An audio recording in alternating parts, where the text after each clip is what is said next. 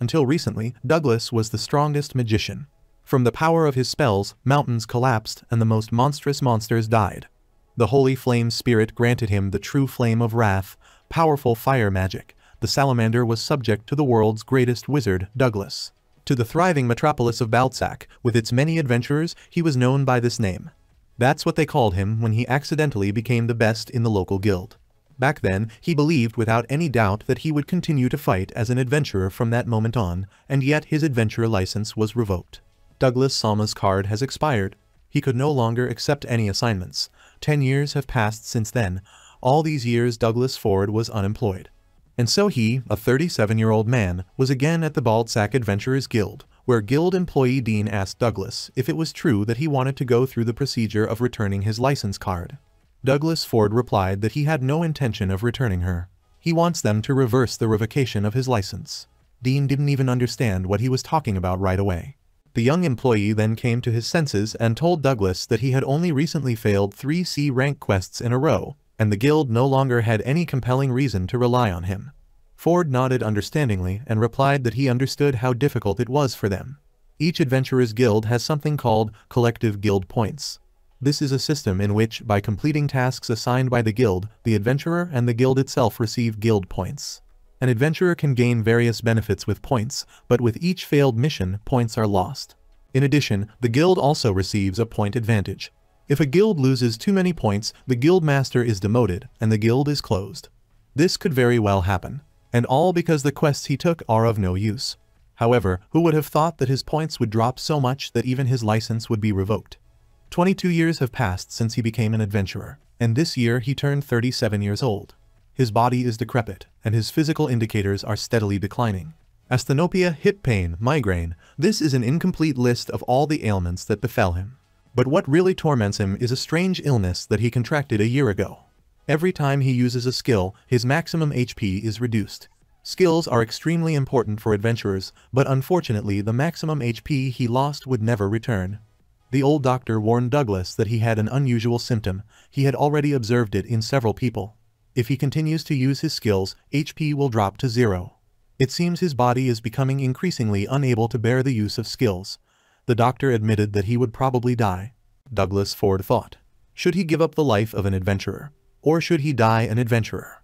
But his single mother is no longer in this world, and he has no family. He has dedicated his life to this path since he was 15 years old, and he simply has no other skills.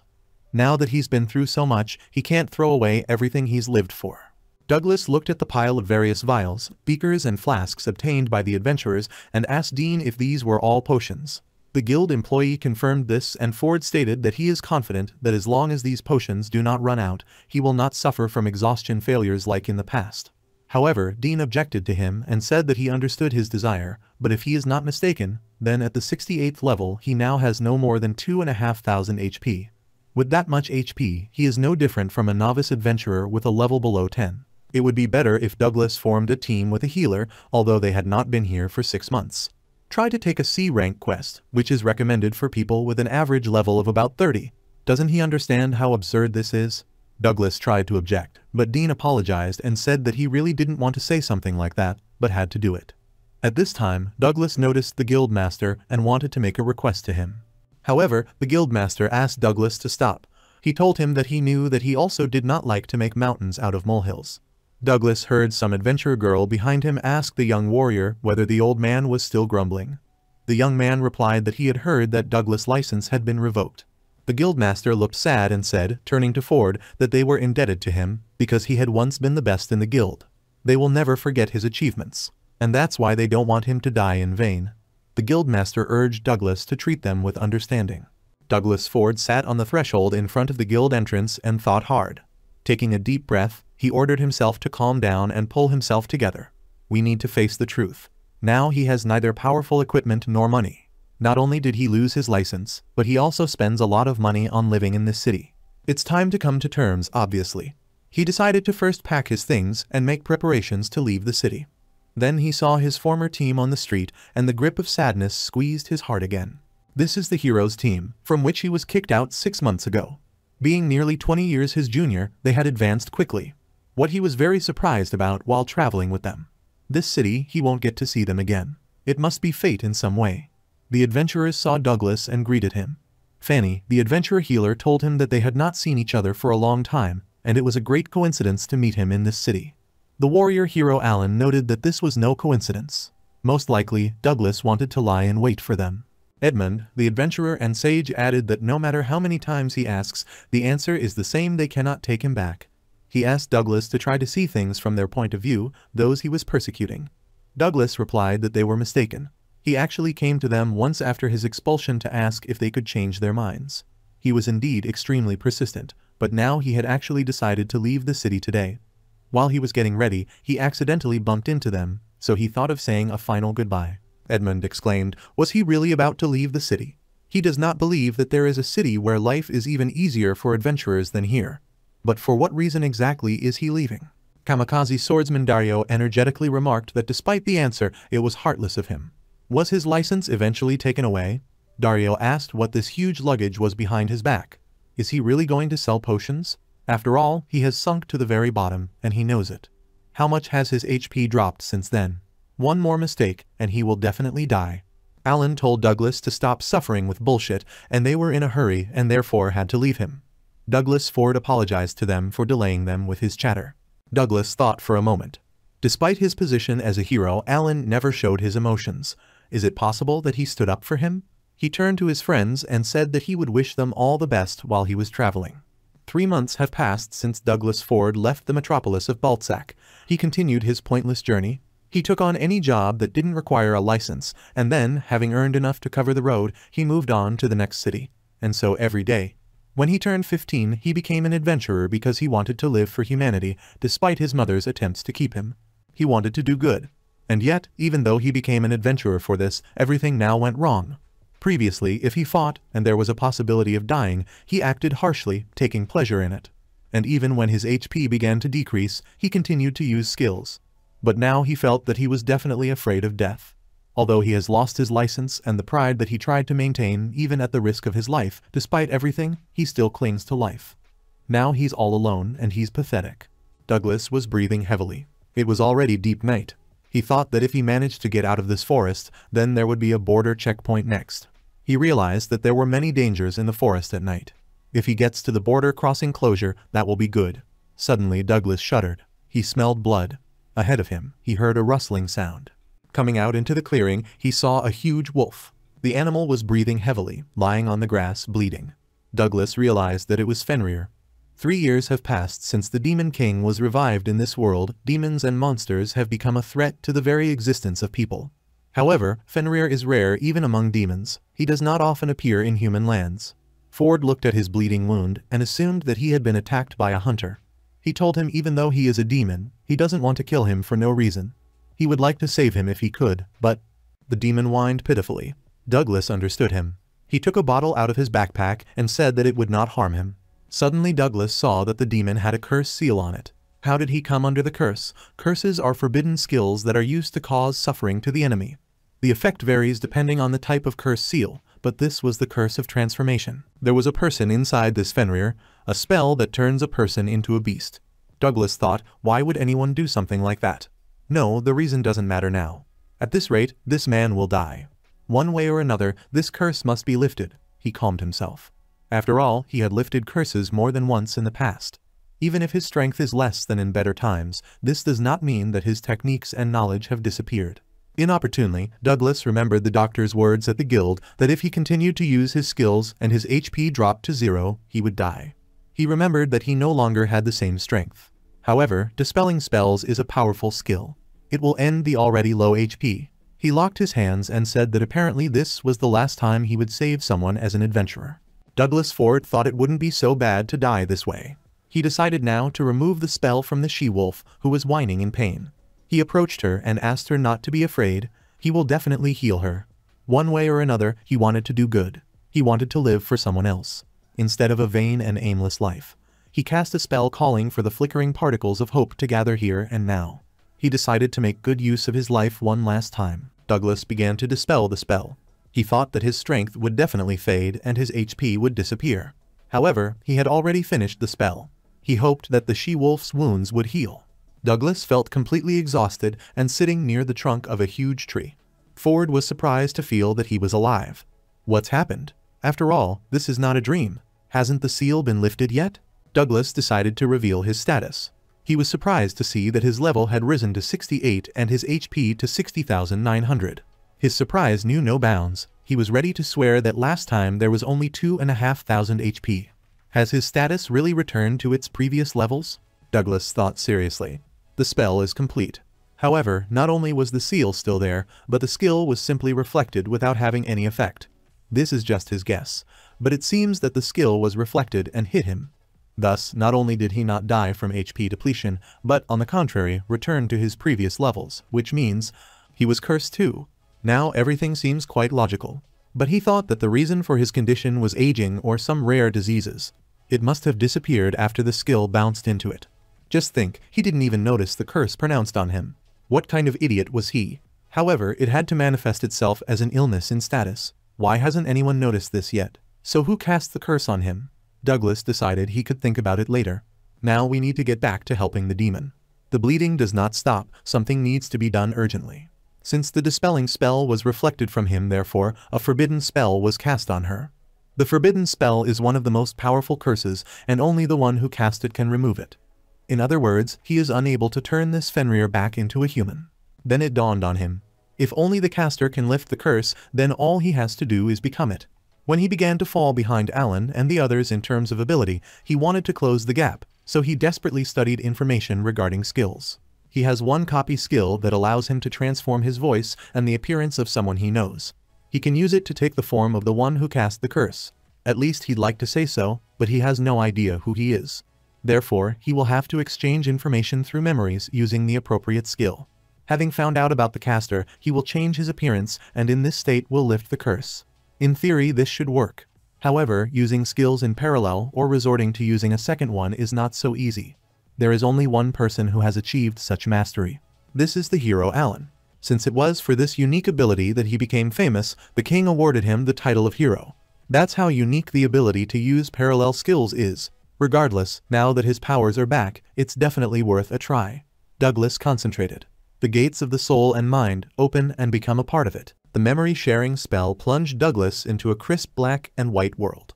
Douglas saw what a charmer he was. Now he needed to take on his appearance. It's okay. Even after using multiple skills, he will no longer lose HP. Everything should work out for him. He began to recite the spell, common sense, what lies behind the form. After that, he used the imitation spell. Douglas realized that he would not last long. We need to act faster. Simultaneously, imitation and dispersion must be applied.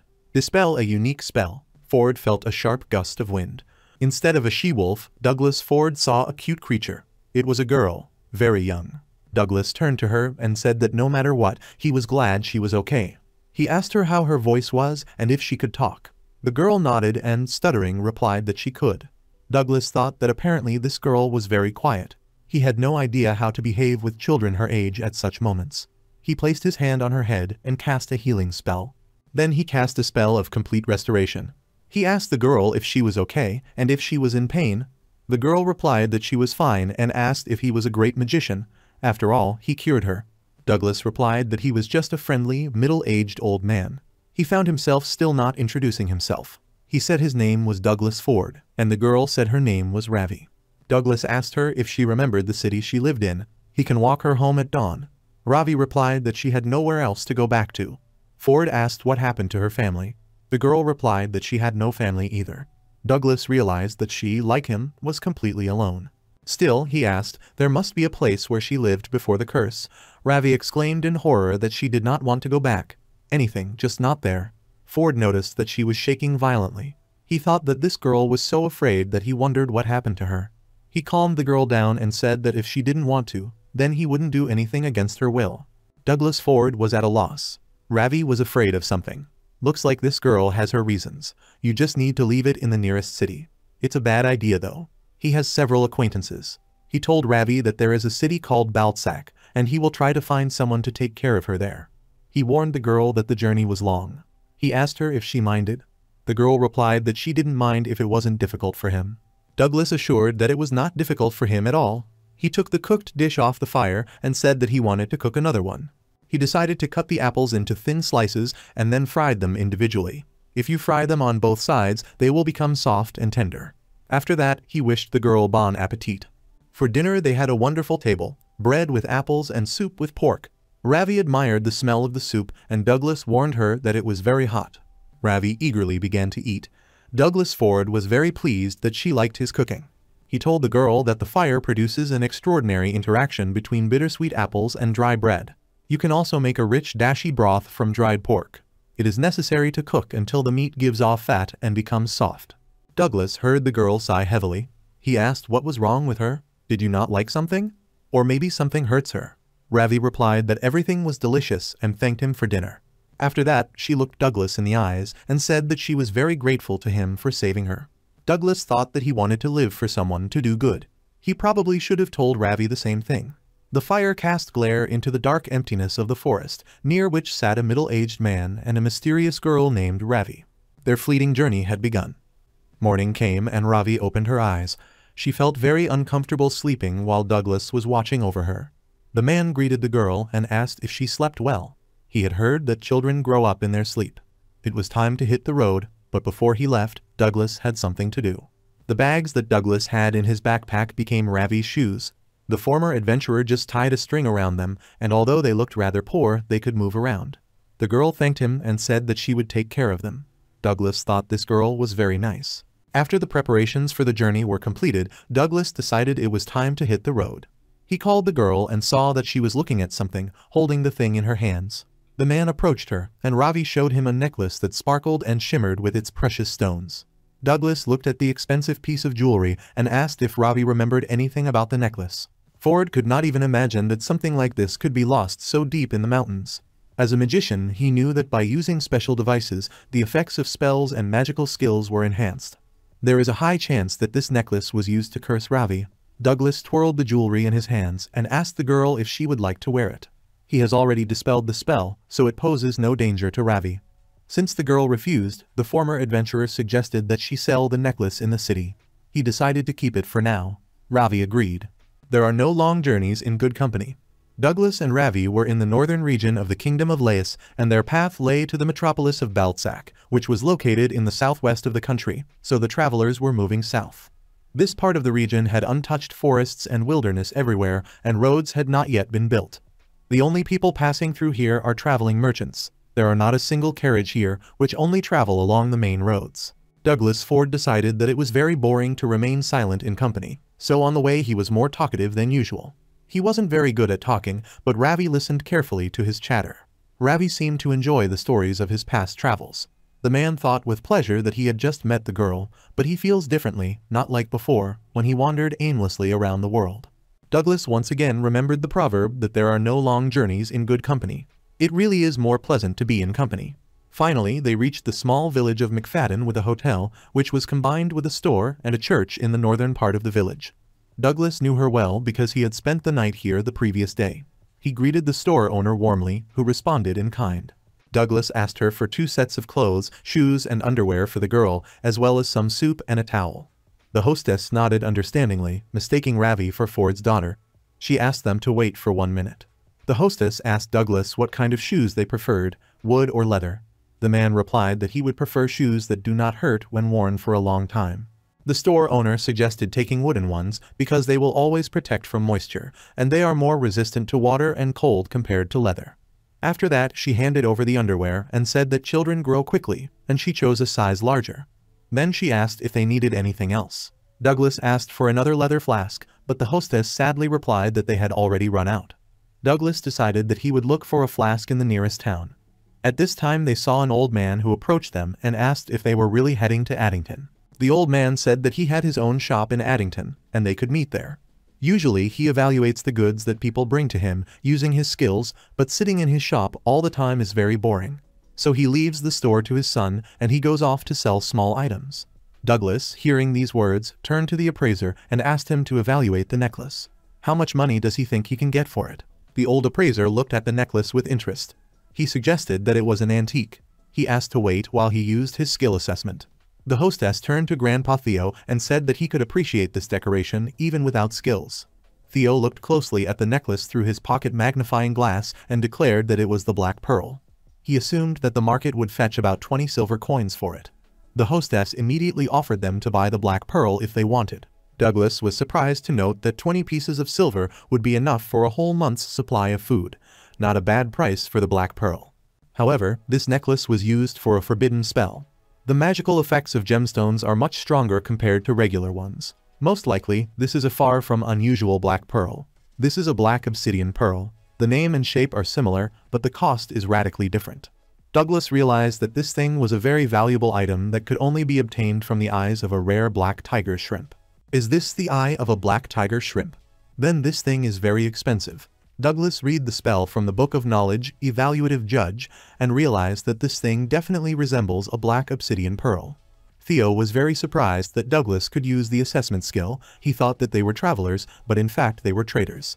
Ford told the old man that they were just ordinary wanderers, but as he could see, he had some skills.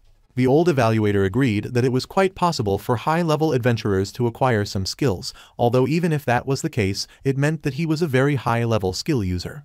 Douglas replied that he was not such an outstanding adventurer. Even though he has the skill of estimating, he doesn't understand prices, so he apologizes to Theo if he made him feel bad.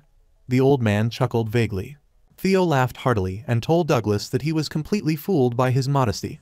However, with the skill of assessment, even if he is not a merchant, he is already almost like a brother to them. The old man put on a serious face and said that he didn't have that much money in his hands right now, but if he went to his shop in Addington, he would buy the necklace, at least at market value.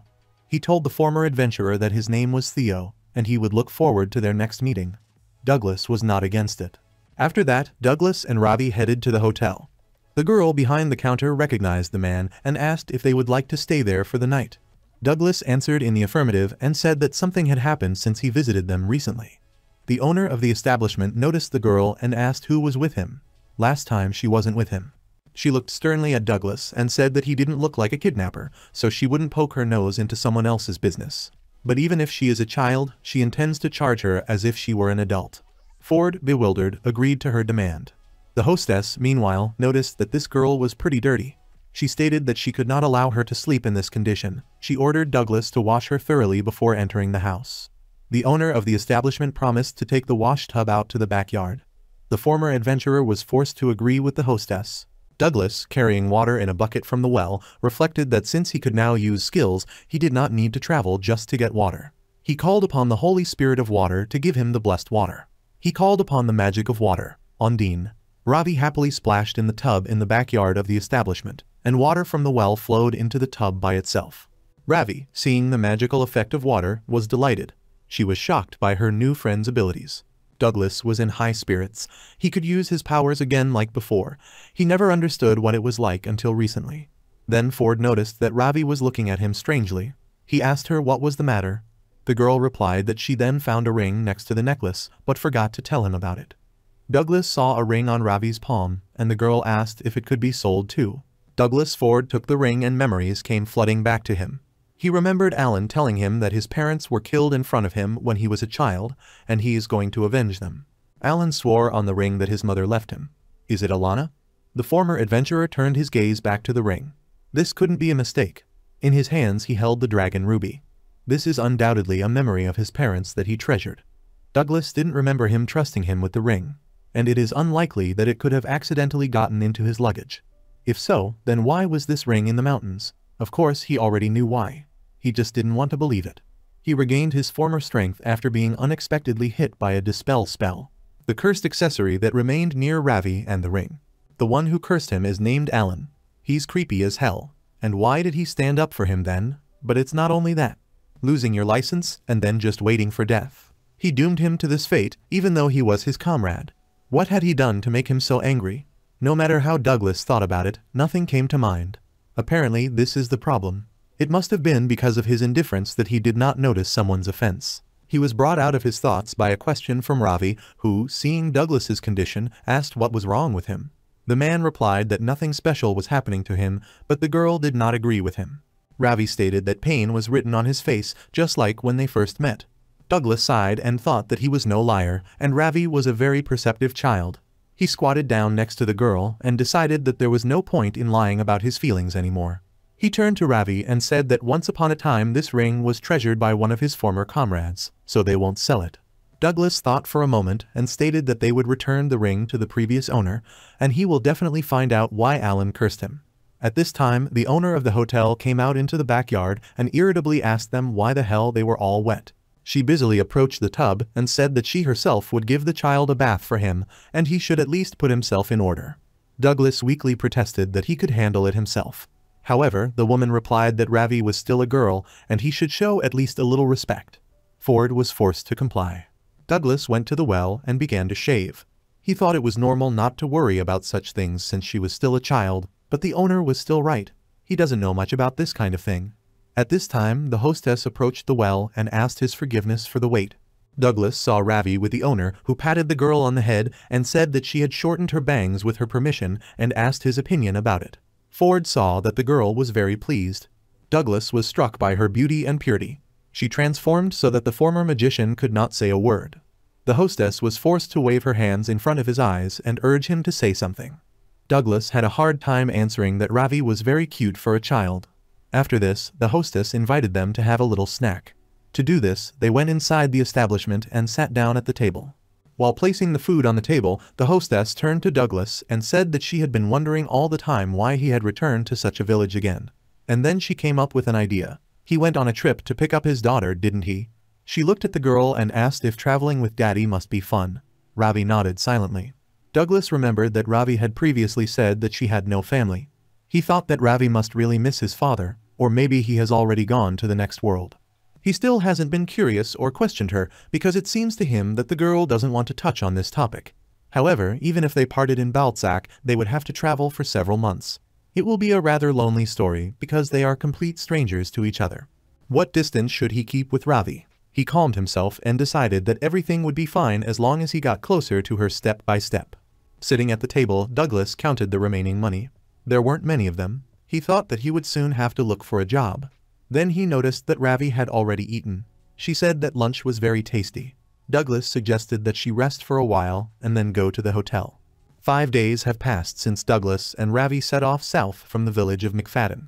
They finally arrived in the charity town of Addington, where Theo's grandfather had a shop in a large house. Addington is built on gently rolling hills, and on the higher ground on the north bank is Matlock's Refuge. Large cities usually have orphanages, but most of them suffer from serious financial difficulties, so virtually none of them can match this one in elegance. Douglas did not know the reason why the shelters in this city were still decent. The friendly girl asked them if they were travelers, and then she praised this wonderful orphanage. Douglas thought that the reason for the excellent condition of the orphanage was that the director had once succeeded in trade and was now investing in the education of orphans. Douglas noticed that there were quite remarkable people in this city. This was the 4th time he had heard a similar story about this man's positive reputation. Ford, walking down the street of this pleasant town with his child, thought that he needed to make sure that Ravi did not feel under his control. The girl looked with surprise and delight at the horse-drawn carriages moving through the streets. Douglas asked her if she had ever ridden in a carriage. Ravi replied that she had never ridden in one, and Ford suggested that she go further south, so that she could also see stagecoaches there. He promised the girl to take her for a ride in it sooner or later. Douglas was happy to notice how Ravi smiled more often. It must be because of her new short bangs. When they approached the orphanage, they saw the director on the threshold, whom the children thanked for the sweets. The director, meanwhile, asked them not to worry and to look at their feet. When the former adventurer saw the director, he thought with surprise, "Is this really the man?" Douglas turned his attention to the director of the orphanage and the children around him, who were dressed almost like nobles. He realized that in comparison with them, the clothes he bought for Ravi were too poor. Also, her expression is noticeably different from when she was happy when she heard about the carriages. This is the face people have when they really want something. She seems to be really jealous of these kids because of these cute outfits. Suddenly, both of the principal's children jumped towards Ravi, and Douglas warned her of the danger. With great difficulty, the adults managed to prevent the accident. Douglas asked Ravi if she was okay. The principal also asked his children if they had been hurt and asked Douglas for forgiveness on behalf of the children. Ford replied that they weren't very attentive either. He helped Ravi up. The director said that it seemed he had jumped to conclusions, deciding that the two of them were father and daughter. Douglas was surprised. How could this person guess? The director replied that the distance they were keeping was noticeable.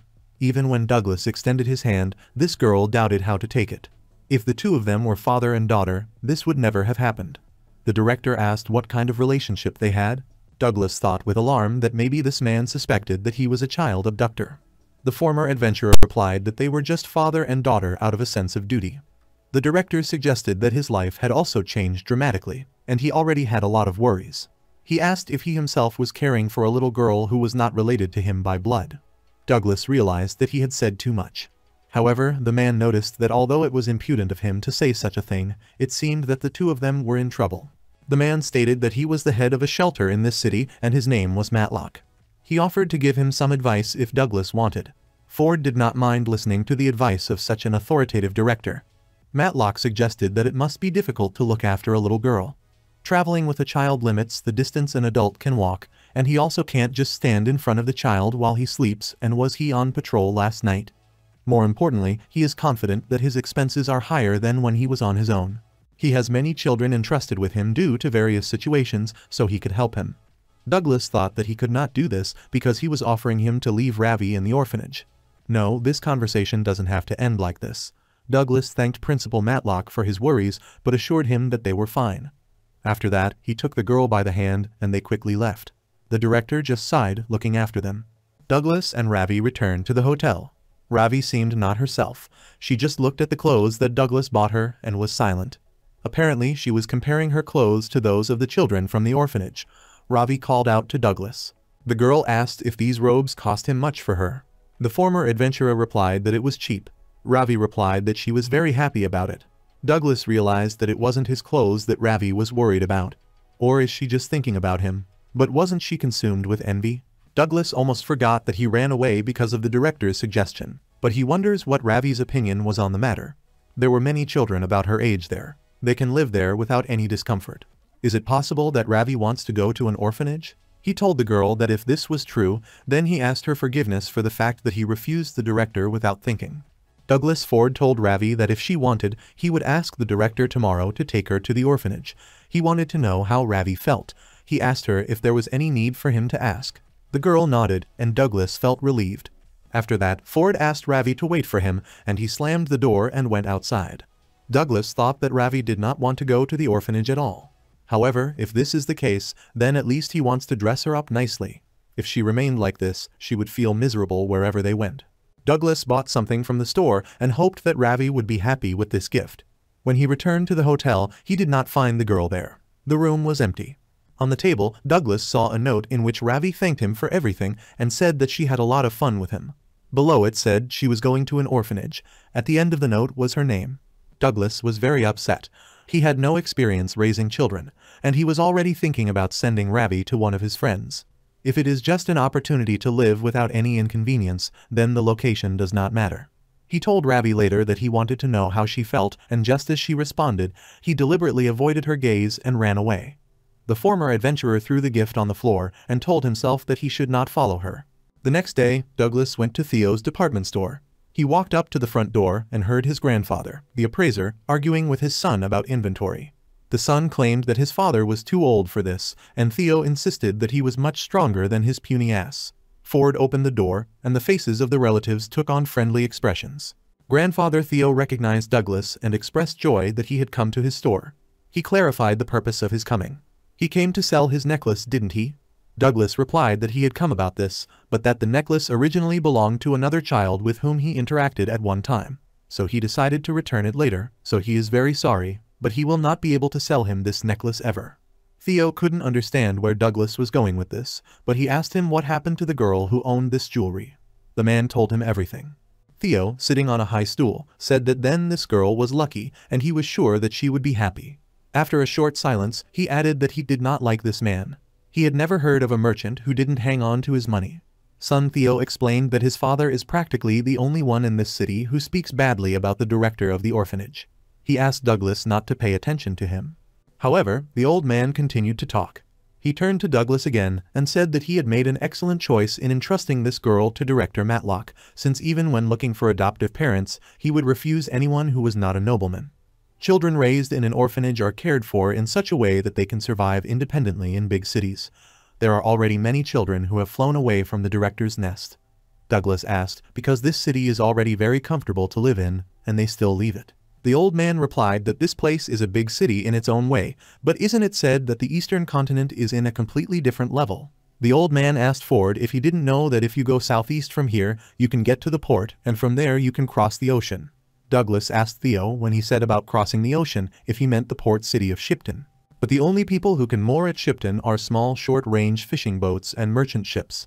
He's had some disagreements with the guild, so he's pretty sure passenger ships haven't stopped here in years. 10 years ago, the eastern continent was subject to fierce invasions by the Demon King, and there was no end to the demon's cruelty. This story was told to him when he traveled east from Shipton to destroy them, so he remembers it well.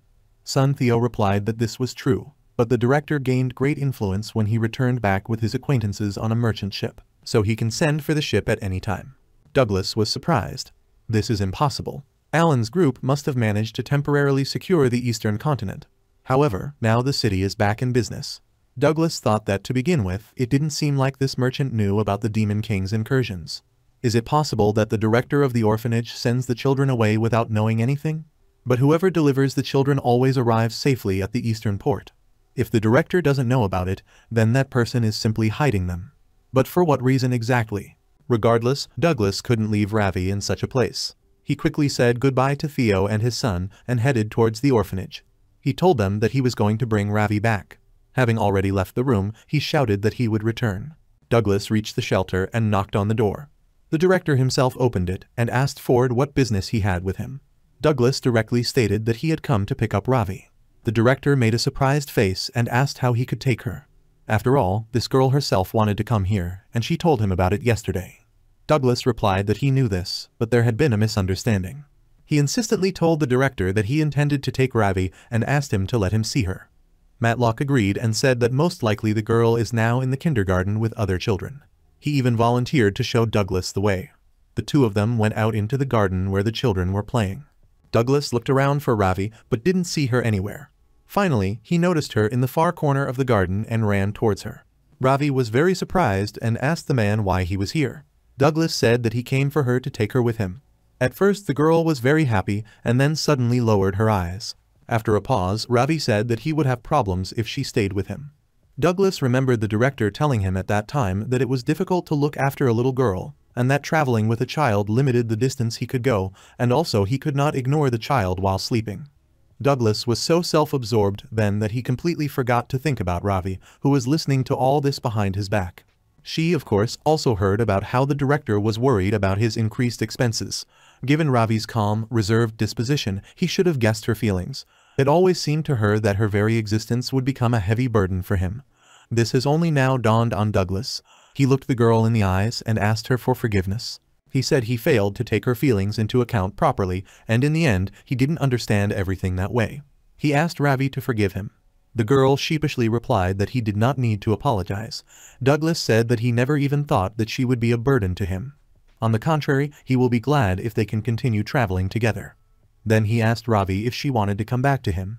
The girl asked Douglas if it was true that she would not be a burden to him, and, waiting for an affirmative answer, she jumped into his arms. She cried and said that she didn't want to leave at all. At this time, Douglas heard the director applauding them. He laughed and said it was great, and he was so touched he could cry. Director Matlock said that he wanted to help many people, but he couldn't detain her now. Therefore, he is ready to escort them to the exit. However, Douglas wanted to ask Matlock something before he left. He said that he had heard that all the children from the orphanage were later sent to the eastern continent, but wasn't that the same as sending children across the ocean? The director did not deny this and said that it was so. That's why he sometimes sees the children off and goes to the eastern continent to check on them. It is difficult for him to visit his children often, but the last time he was there was a year ago. Douglas asked, "This must be a very good place." The director replied that it was very lively there, and there was a festive atmosphere every day. The kids who moved in look very happy. Douglas shook his head doubtfully. The former adventurer said, looking into the headmaster's eyes, that 3 years have passed since the eastern continent was once again tormented by the 4 heavenly demon lords, including the industrial city of Bourbon, which is under their control. And yet the director claims that the children seemed very happy living in such a city. In general, there is no way for a traveler to visit there. And even if someone manages to get into the city by pure chance, he is sure that they will clearly not be allowed to leave it. The director laughed nervously and said that he asked not to speak loudly. This can't be true. He saw it with his own eyes. Douglas objected and said that he too had seen it with his own eyes. The director suddenly turned to the children and asked them to come into the house for a while. As the children disappeared through the exit door, Douglas told Matlock it seemed like he intended to get them out if something happened. The director didn't seem to understand what was going on. Suddenly, his good-natured face took on the appearance of an evil demon. He said that there was no need to show his favorite product. Maybe he should kill Douglas? Shelter workers immediately appeared in the garden, armed with what? It seems they were also involved in this matter. Douglas moved Ravi behind him and told her to remember what he was about to tell her. No matter what happens, he will protect her. The director ordered his accomplices to kill Douglas and Ravi. The shelter staff prepared to carry out the order, and Douglas turned to the goddess, guardian of the sacred land of Absolute Zero. He asked her to give him a chilling kiss. Douglas attracted the magic of ice. Hell, a terrible icy crash was heard throughout the garden, which pinned down the attacking criminals. Matlock shouted indignantly that he turned out to be an attack skill user. Douglas asked Ravi to stay put and, stepping towards the director, asked him where the children who left the orphanage were. Matlock replied that he did not know. Ford then warned him that he could simply turn his entire body into ice and give him an icy death. The director asked him if he was threatening him. He's just bluffing. No one can tell from his face that he is capable of murder. A strange smile appeared on Douglas's face. The director hiccuped and was surprised by Ford's creepy face. Douglas simply copied his face, although this perhaps should not have been done. He invited Matlock to confess everything. Douglas pointed at the cold shelter staff and said that there were others here, and they seemed to know what would happen next. He'll just ask for them as soon as the director dies. The director fearfully and hastily announced that he had sold the children to some perverted nobles in brothels. Douglas asked Matlock to name these brothels. Suddenly, the director screamed at the top of his lungs, asking the military police to help him because this dirty man was going to kill him. The director exclaimed that he had let his guard down. He still has one skill he can use. Matlock summoned the flame of fury, fire magic, salamander. He stated that since he could kill him, everything would remain a secret. No one in this city would trust a wanderer like him, and tomorrow he will be in the position of director. Douglas put his palm forward, stopping the fire magic and turning it in the other direction. Matlock realized his mistake too late. He shouted that he was guilty and asked for mercy. However, Douglas Ford did not pay attention to this. The director's body was on fire. After it was over, Ravi rushed to Douglas and asked if he was okay. At the same time, she called him Daddy. Ford replied that he was fine and said that she had just called him Daddy. At this time, 2 police officers appeared and heard Matlock screaming. They saw a strange picture. The half-frozen employees of the shelter cried out for help, and Director Matlock himself lay unconscious on the ground. The police approached Douglas and confronted him. They asked him to explain what happened here. After this, Douglas managed to convince the military police of the veracity of their story. A list of clients found in Director Matlock's room helped with this. The police were serious about finding the trafficked children by any means necessary and returning them home. No one could believe that everyone in the city had been deceived by this Director Matlock. It was decided that now volunteers would look after the children of the orphanage, replacing each other.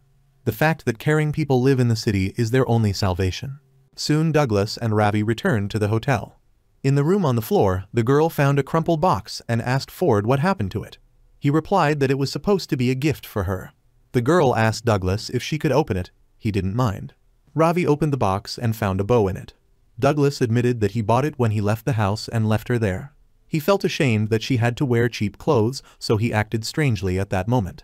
Douglas asked Ravi for forgiveness. She replied that she was also sorry that she left alone. She asked Douglas for permission to wear a bow. He volunteered to help her.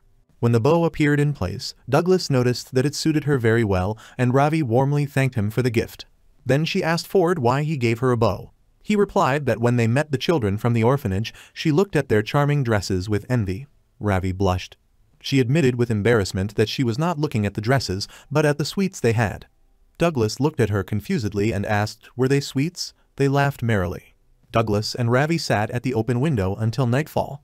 Douglas said that when it comes to anger, the despair of sadness, it is through a joyful encounter that people overcome them. As a single parent, it seems he still has a lot to learn as a father. He told the girl that the end of the night was still far away, and they could admire the moonlight.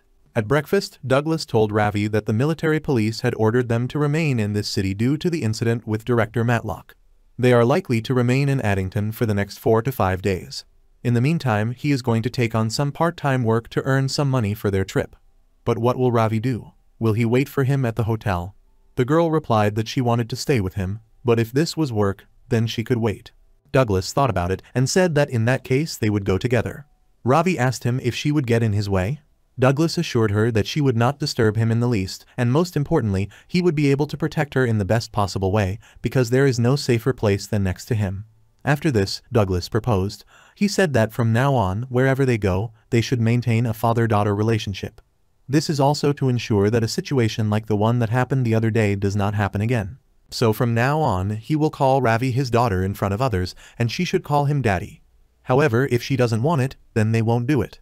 Ravi asked Douglas if she could call him that now. He replied that of course she could call him that whenever she wanted. The girl carefully said the word dad. As if tasting the word, she called him daddy and asked Douglas if that sounded strange. He replied that he did not say that. In fact, he was very embarrassed. Douglas decided that now was the time to take on the quest. 2 days later, on the day of the quest, he and Ravi set off. Douglas asked her if she was cold. The girl replied that she was fine. At this time, Douglas drew attention to a group of people who were also heading in their direction to complete the quest. One of this group glared angrily in their direction and said reproachfully, turning to Douglas, that he had taken on the task with a child and was even looking down on them. If this is just a walk for him, then he needs to go home now. Douglas Ford replied that they were not causing them any trouble. He decided that this man was the commander of the self-defense forces they were traveling with this time. He thought that this commander looked quite formidable, being the complete opposite of him. The task this time was from the locals to pacify the red-eyed dragon. The quests that the Adventurers Guild usually offers involve personal matters, so the rewards and difficulty are often low. However, quests like this, which do not go through a guild and come directly from a city or country, can sometimes be taken even without a license at the cost of higher difficulty. Red-eyed dragons are incredibly ferocious and aggressive magical beasts. Their favorite treat is people. And every year, waking up from hibernation, they begin to create nests in the mountains not far from human settlements. So this city, Addington, has been slaying dragons for several years now. In a small clearing in the middle of the forest, the self-defense squad took a lunch break. Douglas and Ravi settled down nearby. Ravi devoured the egg sandwiches with gusto and praised them for their light taste. Douglas was pleased to hear this. The girl asked if Dad really prepared all this. He replied that he had prepared egg sandwiches and beef meatball soup this morning using the hotel kitchen. A young man from the self-defense group approached him and asked what they were eating. Douglas replied that it was meatball soup. One of the party members said that this dish gave off a very appetizing aroma and the soup would definitely warm his frozen bones. Douglas thought that they still had some soup left. He looked at Ravi and she nodded quietly. Then Douglas turned to the members of the self-defense squad and asked if they would like to try the soup. They don't have much, so they'll have to share one pot, but he's sure it will still keep them a little warm. The warriors were surprised. Could it be that even though they treated the two of them rather badly, he was still talking like that? Douglas advised them not to worry about this, because when working with strangers, of course, they had to be on their guard. He held out a bowler hat, and the members of the squad thought that this guy seemed to be not bad. When they tried the soup, they were truly delighted. They asked Douglas what kind of meat he put in there. Ford noticed, away from the main detachment, the commander who had spoken to him at the beginning of the campaign. Catching his gaze, one of the squad members said that if he was thinking about that bearded man, then just let him leave him alone. The young man, whose name was Noish, asked why don't they go and talk to him themselves. Douglas realized that this man was leading them on a mission, and they shouldn't spoil their relationship with him. He approached the bearded man and said that he was freezing by staying here. Why don't he have some soup with them? The bearded man rose to his feet and irritably asked why they were attacking him with their damn food. He shouted, "Have they already forgotten why they are here? If they are finished with food, then they immediately leave." He ordered everyone to hurry up and get ready for the road. Everyone fearfully began to carry out orders. A few minutes later, the entire squad moved on. At this time, the leader told Douglas to come to him. Douglas, holding Ravi's hand, approached the group. He saw huge animal tracks ahead. Noosh stated that red-eyed dragons have a habit of stealing nests from other species. There is a great danger that the dragon has begun to create a nest at the end of these tracks. One of the rangers agreed with him. This must be true, given their size. They got lucky this year. The bearded man said that then we need to hurry up. However, Douglas interrupted him and said that they should abandon this path. All the squad members stared at him in bewilderment. Douglas leaned over to the footprints and told them to look closely at them. The bearded man mockingly said that he thought that these were just tracks of deer or wild boar. Then the commander promised Douglas that if he got in the way, he would send him flying. Douglas pointed to the tracks and argued that if it had been a deer, there would have been no hoof marks, and if it had been a wild boar, there would have been more tracks. He stated that the front and shape of the main hoof indicated a large creature. This feature means that the tracks belong to the mythical beast unicorn. The squad members were surprised. A mythical beast can hardly be seen once, but why then can't they follow this path? After all, unicorns are very careful, so if you don't get close, they won't attack people. Douglas explained that the problem is not with the unicorn itself. The fact is that the unicorn, who should be very careful, was in such a panic that he forgot to erase his tracks. The only possibility of such a circumstance for them is when they are running away from a huge monster that devours even mythical beasts. One of the members of the self-defense unit confidently stated that he had never heard of anything like this. Douglas replied that it was only because they didn't know. It is clear that this is difficult to believe. However, the former adventurer insisted on heading back today. They will be at a disadvantage against some huge unknown monster. Even in such extremely rare cases, there is a significant chance of death. The warriors came close to agreeing with Douglas. One of them said that it would be too late if they were seriously injured. The bearded leader swore loudly and told Douglas that his chatter was annoying as hell. Let him pull himself together. He turned to his soldiers and said, "Are they all such fools? This guy just chickened out by being here. After all, he would be ashamed to run alone. So his plan is to try to take them with him. Girls who want to give a shit don't be shy, and he will never communicate with such cowards." Douglas tried to stop the leader, but he had already gone forward following the tracks. Noish looked at Douglas and said he was sorry. Although the two of them, father and daughter, will be left alone, they still need to go back. However, Douglas said that they would also go with them. They would never abandon them just like that. Noish told Douglas that he was also a father, although he was very different from their bearded man. Douglas asked him, the whole squad and this leader, father and sons. The young man replied that he was not their real father. This bearded man has never been married. However, the other guys owe him a favor since he saved their lives or something, so even if they are scared, they will follow him like a father. However, despite the fact that he has been serving in self-defense for several years, he cannot stand this bearded man. He said he wants to resign already. Douglas thought about it. Perhaps Noish knows that this leader is difficult to deal with due to his arrogance. But if he says that the leader is like a father to them, then that's a completely different story. Douglas understood him, because now he also has something to protect. He turned to Noish. Douglas said that today was the first time he met their leader, but he was just clumsy compared to the others. Even during lunch break, he looked like he was the only one looking after their weapons. When he spoke of the danger, he was the first to rush into the mountains. Douglas added that he may scare them, but that doesn't mean he hates them. He trusts that the leader acted in such a way that they would not get hurt. Noish replied that if this is so, then he is just some kind of dead weight who cannot even suffer. Then Noish turned to Douglas and asked if he thought she was the same girl. Ford asked in surprise, what did he mean? Suddenly everyone heard a loud scream. Nobody could understand what happened. Douglas picked Ravi up and ran in the direction where the screams were coming from. Then he covered the girl's eyes with his hand and ordered her not to look. What the hell happened here? The squad members saw the remains of red-eyed dragons scattered over a large area. There was so much blood around that no one could understand how these dragons could just be devoured. The leader exclaimed that the red-eyed dragons are B-rank difficulty beasts, but yet there was a creature devouring them. Douglas thought that he was right.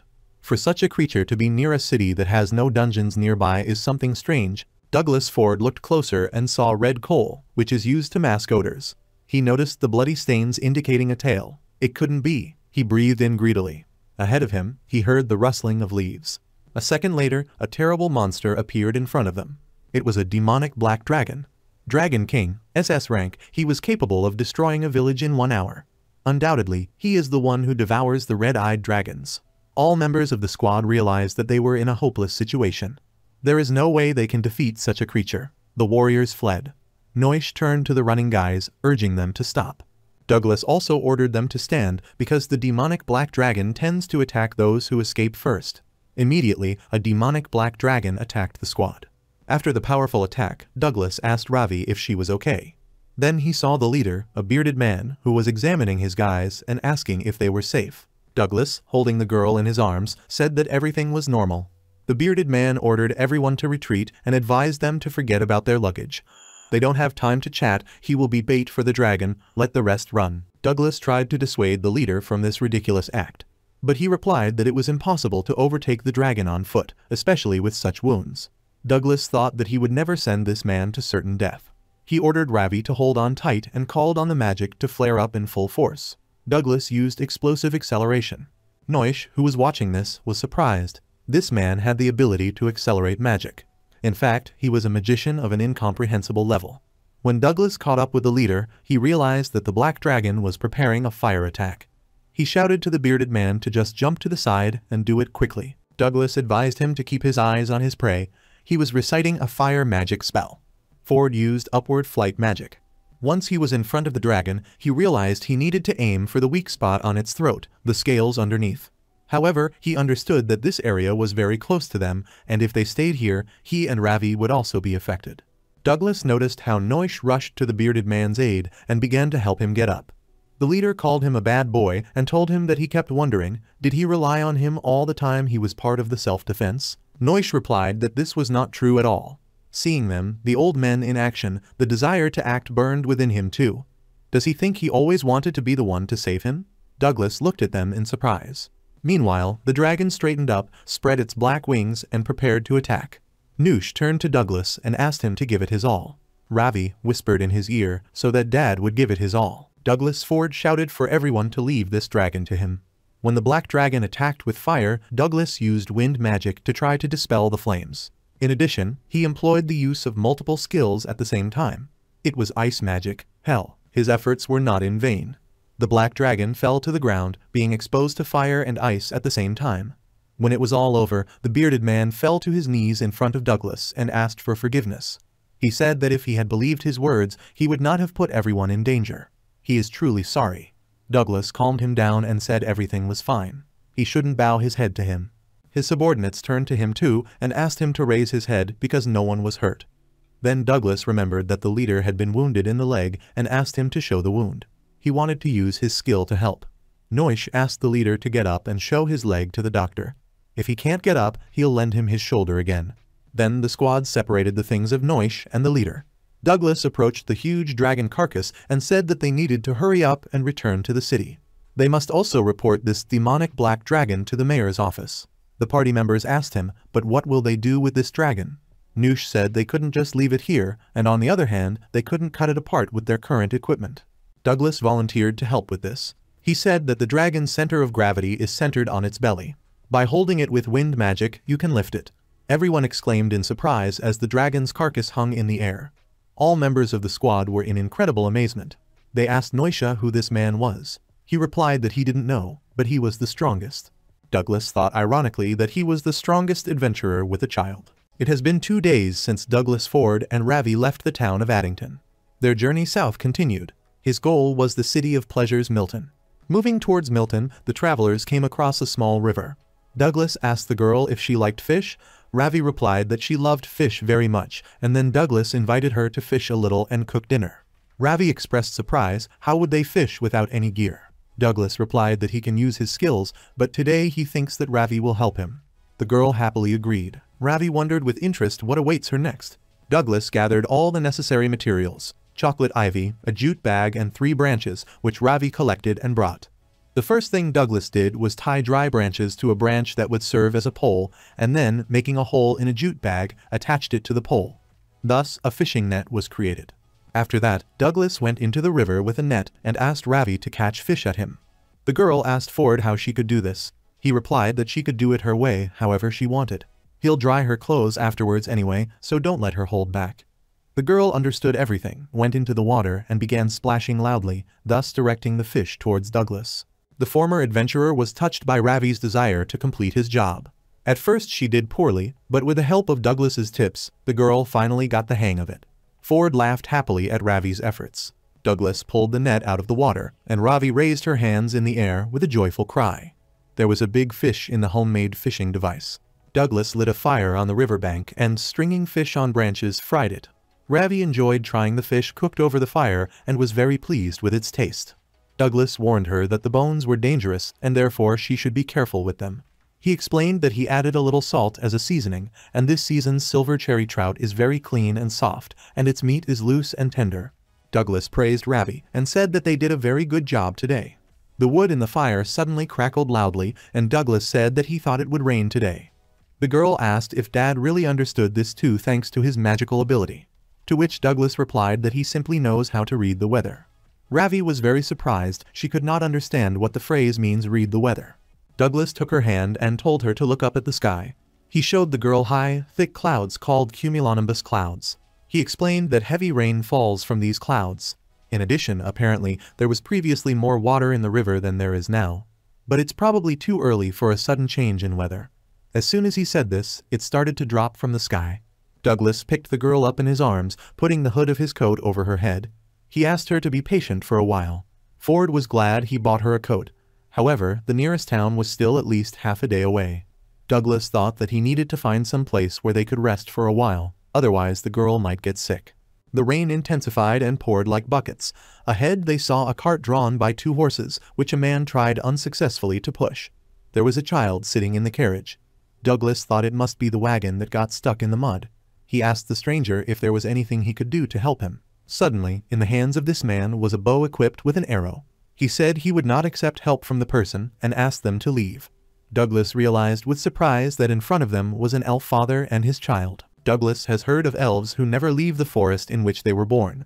It's rare to meet someone in such a place. They are a different race and extremely careful. They seem arrogant towards the person. Although now nothing like that could be said, Douglas apologized and in a calm voice asked for forgiveness for scaring them. He was just passing by. He once again offered to help the elf. Calming the archer, Douglas said that he also does this when he is worried. Besides, he is also with a child and the elf can count on him. The elf lowered his bow and thanked Douglas in confusion. He said that the loaded luggage was quite heavy, so the 2 of them would not be able to lift it. Douglas asked the elf and the child to move back a little. The elf child anxiously asked his father if he could trust this man. He asked him to be polite, and Douglas called on magic. The magical strengthening of muscles and muscle strength happened quickly. Douglas' body was filled with incredible strength. He pushed the cart vigorously and easily moved it from its place. The elf and his son were very surprised. They could not believe the incredible strength of this man. The elf sincerely thanked him and said that he was their savior. Douglas asked not to worry about it. He was glad that he could help. The elf once again apologized for his rudeness and said that his name was Louis and his son was Nicky. The elf stated that he would like to somehow express his gratitude, but he does not have enough goods. He invited Douglas to visit his village so that he and Ravi could take shelter from the rain. The former adventurer thanked the elf for the invitation and asked if he was sure that they could stay with him. Louis replied that of course he would provide them with shelter. Elves are very careful, but this does not mean that they are ungrateful. Douglas gratefully accepted his offer. Nicky said to Ravi that the children were sitting in the back and she would go with him. At the same time, he offered her his hand to help her climb into the carriage. However, the girl, blushing, pulled her hand away with force and pressed herself against Douglas. Nicky apologized and said that he was just thinking of giving a hand, that's all. Louis noticed that Douglas had a very cute daughter. Soon the cart set off. The children sat in the back inside the van and the men were in front on the beam. Nicky and Ravi introduced themselves to each other and the elf's son told the girl that her father was simply amazing. Douglas thought he and Ravi weren't very good at talking. However, she seemed lonely at the orphanage, so perhaps she is still shy of children her age. He is also not socialized, so he understands her difficulties. However, her own character is also affected, so this is a very complex issue. Anyway, it would be nice if Ravi made some friends.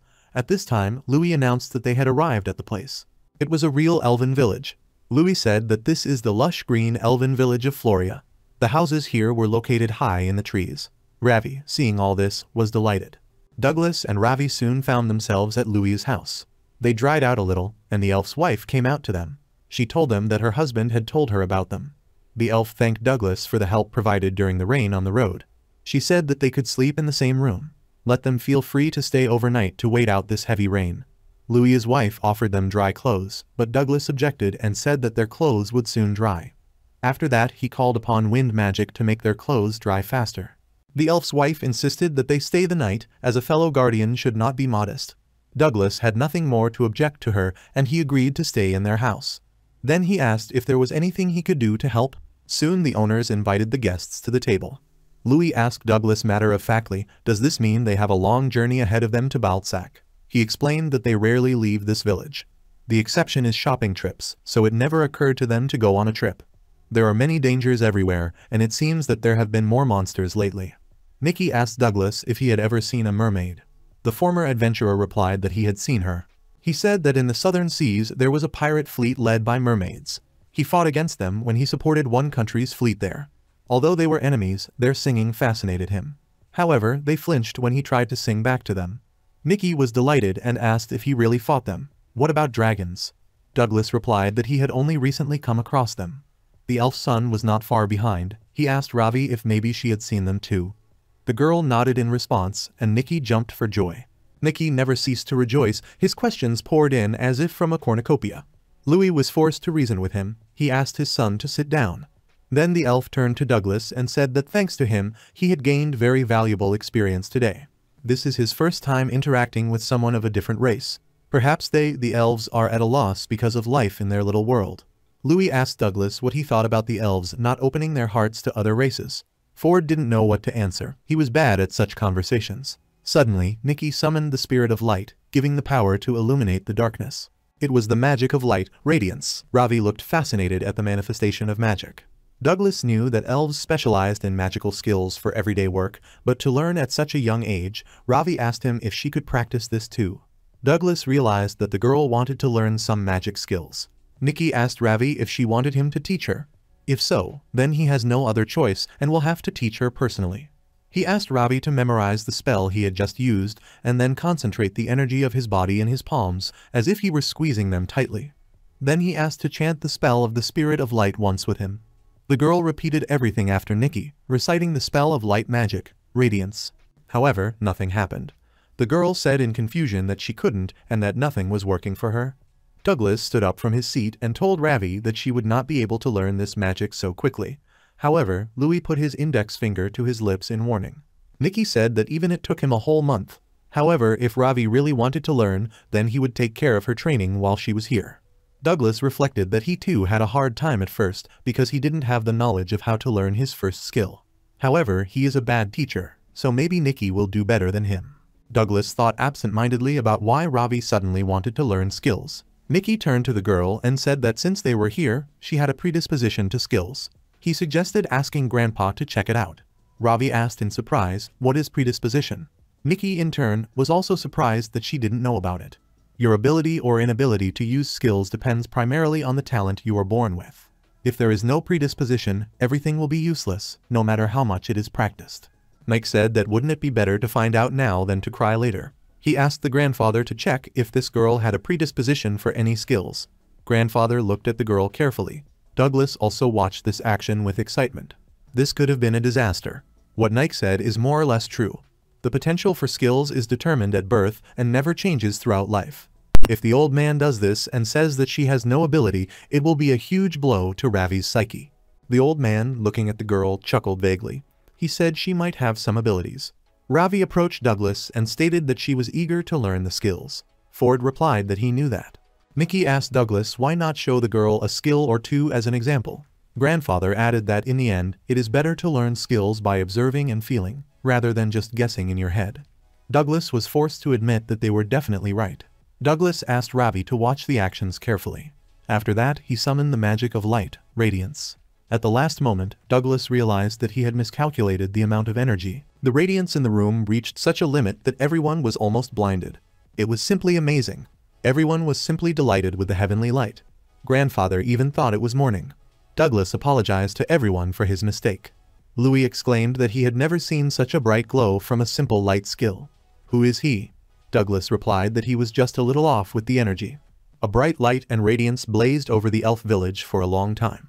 Douglas asked Louis in excitement if the villagers had been harmed by the lightning unwittingly caused by his spell. It seemed to him as if the trees had collapsed. "Is everything okay here?"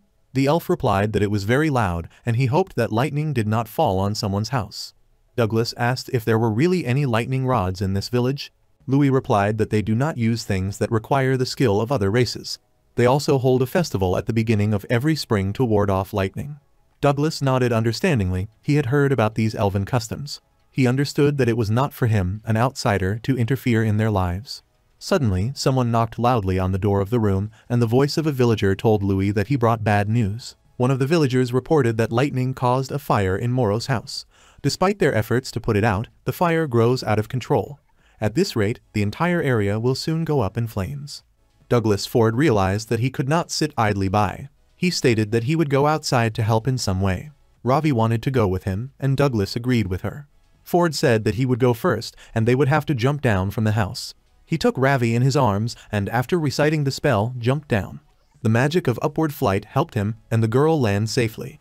The elves needed help. One of the villagers asked Douglas to save his wife and child, who were buried under the rubble of a building. Douglas noticed the raging flames around him. The elves were in a panic. They declared that at this rate their forest would burn to the ground.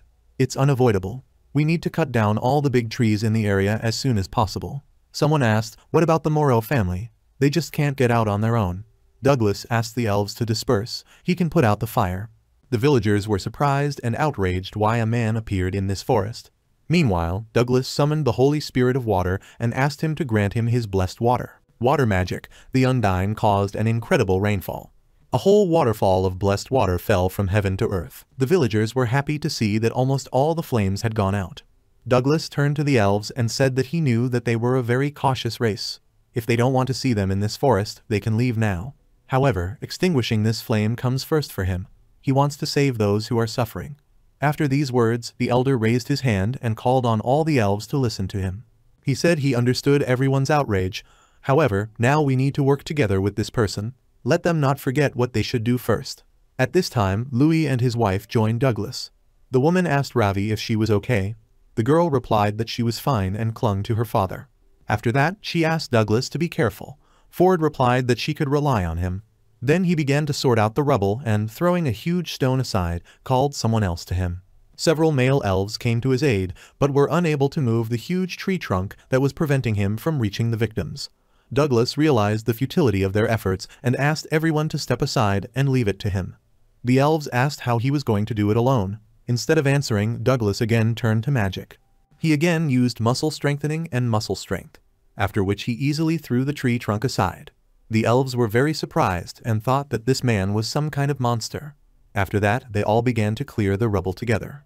They soon identified victims who had horrific wounds. Someone ordered to call a doctor immediately. However, Douglas stopped him and said that this should not be done. He again turned to magic and began treatment. Magic, complete restoration, brought the victims back to life. Douglas said their wounds must now heal.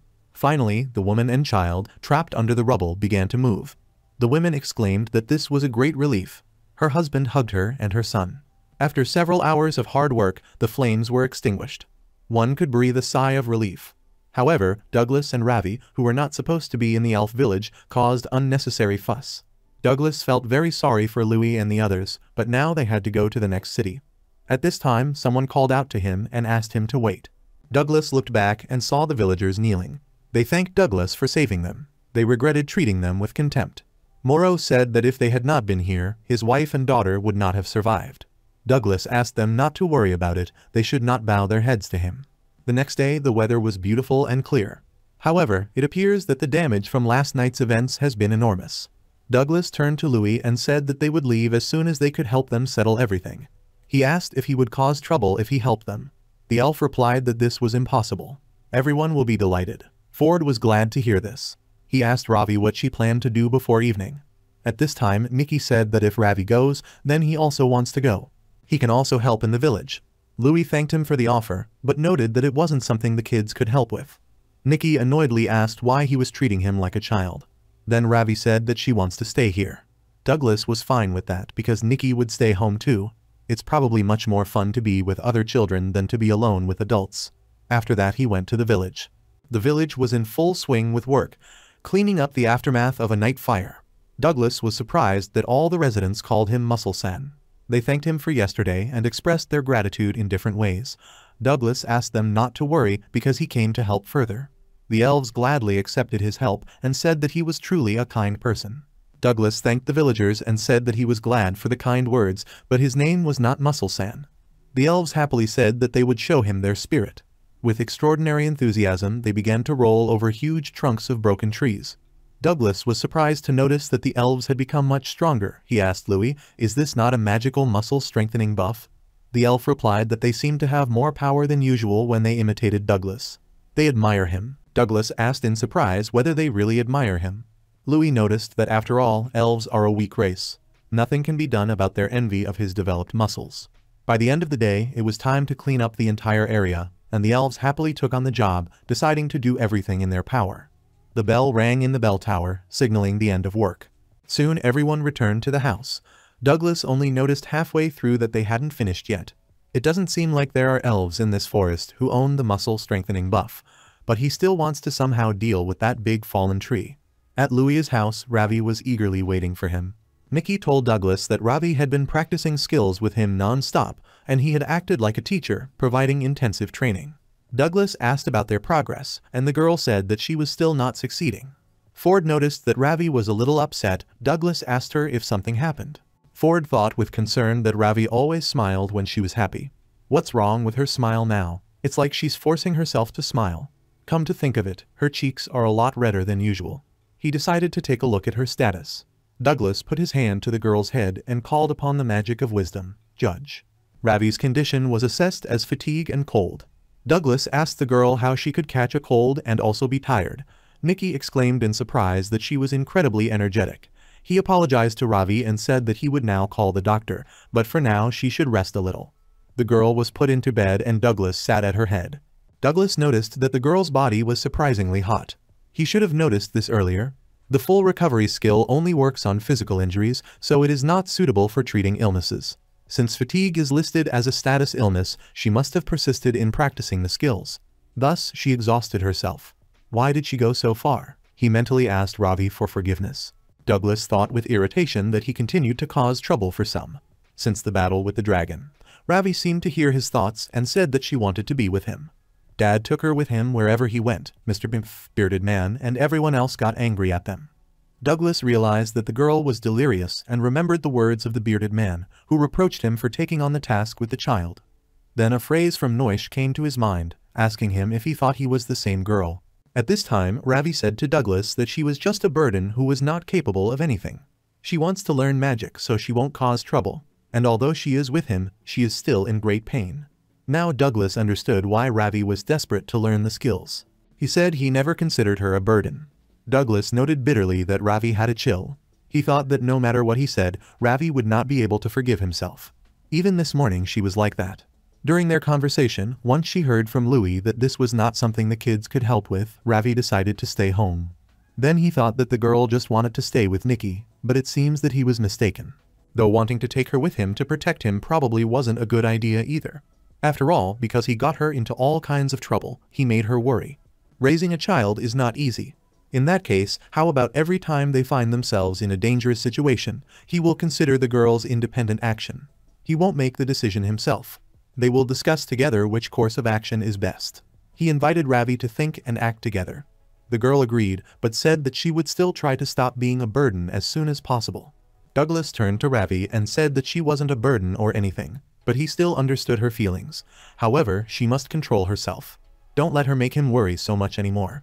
The girl smiled and asked for forgiveness. Just then Louis returned and said that the doctor would be here soon. Douglas then asked Ravi if she wanted to eat. He will try to cook as best as possible, just let her tell him. The girl was delighted and said that she wanted her father's soup. The soup she ate the day they first met. Douglas promised to do it right away. After that, he went to the kitchen where he was met by Louis' wife. She asked him to take the little rabbits to the girl, which she had prepared especially for her. He asked the woman how she cut them like that. Could she teach him? He was sure Ravi would like it. Louis's wife threw up her hands and said that he was a really good father because he immediately noticed a change in his daughter's health. Taking on the responsibilities of both father and mother is not so easy to cope with. Douglas said he still makes mistakes, so he continues to reflect. The woman replied that this also applied to them. Raising children is difficult. However, this is much more important than anything else. Ford admitted that she was definitely right. Douglas took the dish prepared by Louis's wife to Ravi. When he returned to the girl's room, he saw that she was still hungry. Ford told the girl that he had apples for her. The prettier ones were cut by Louis' wife.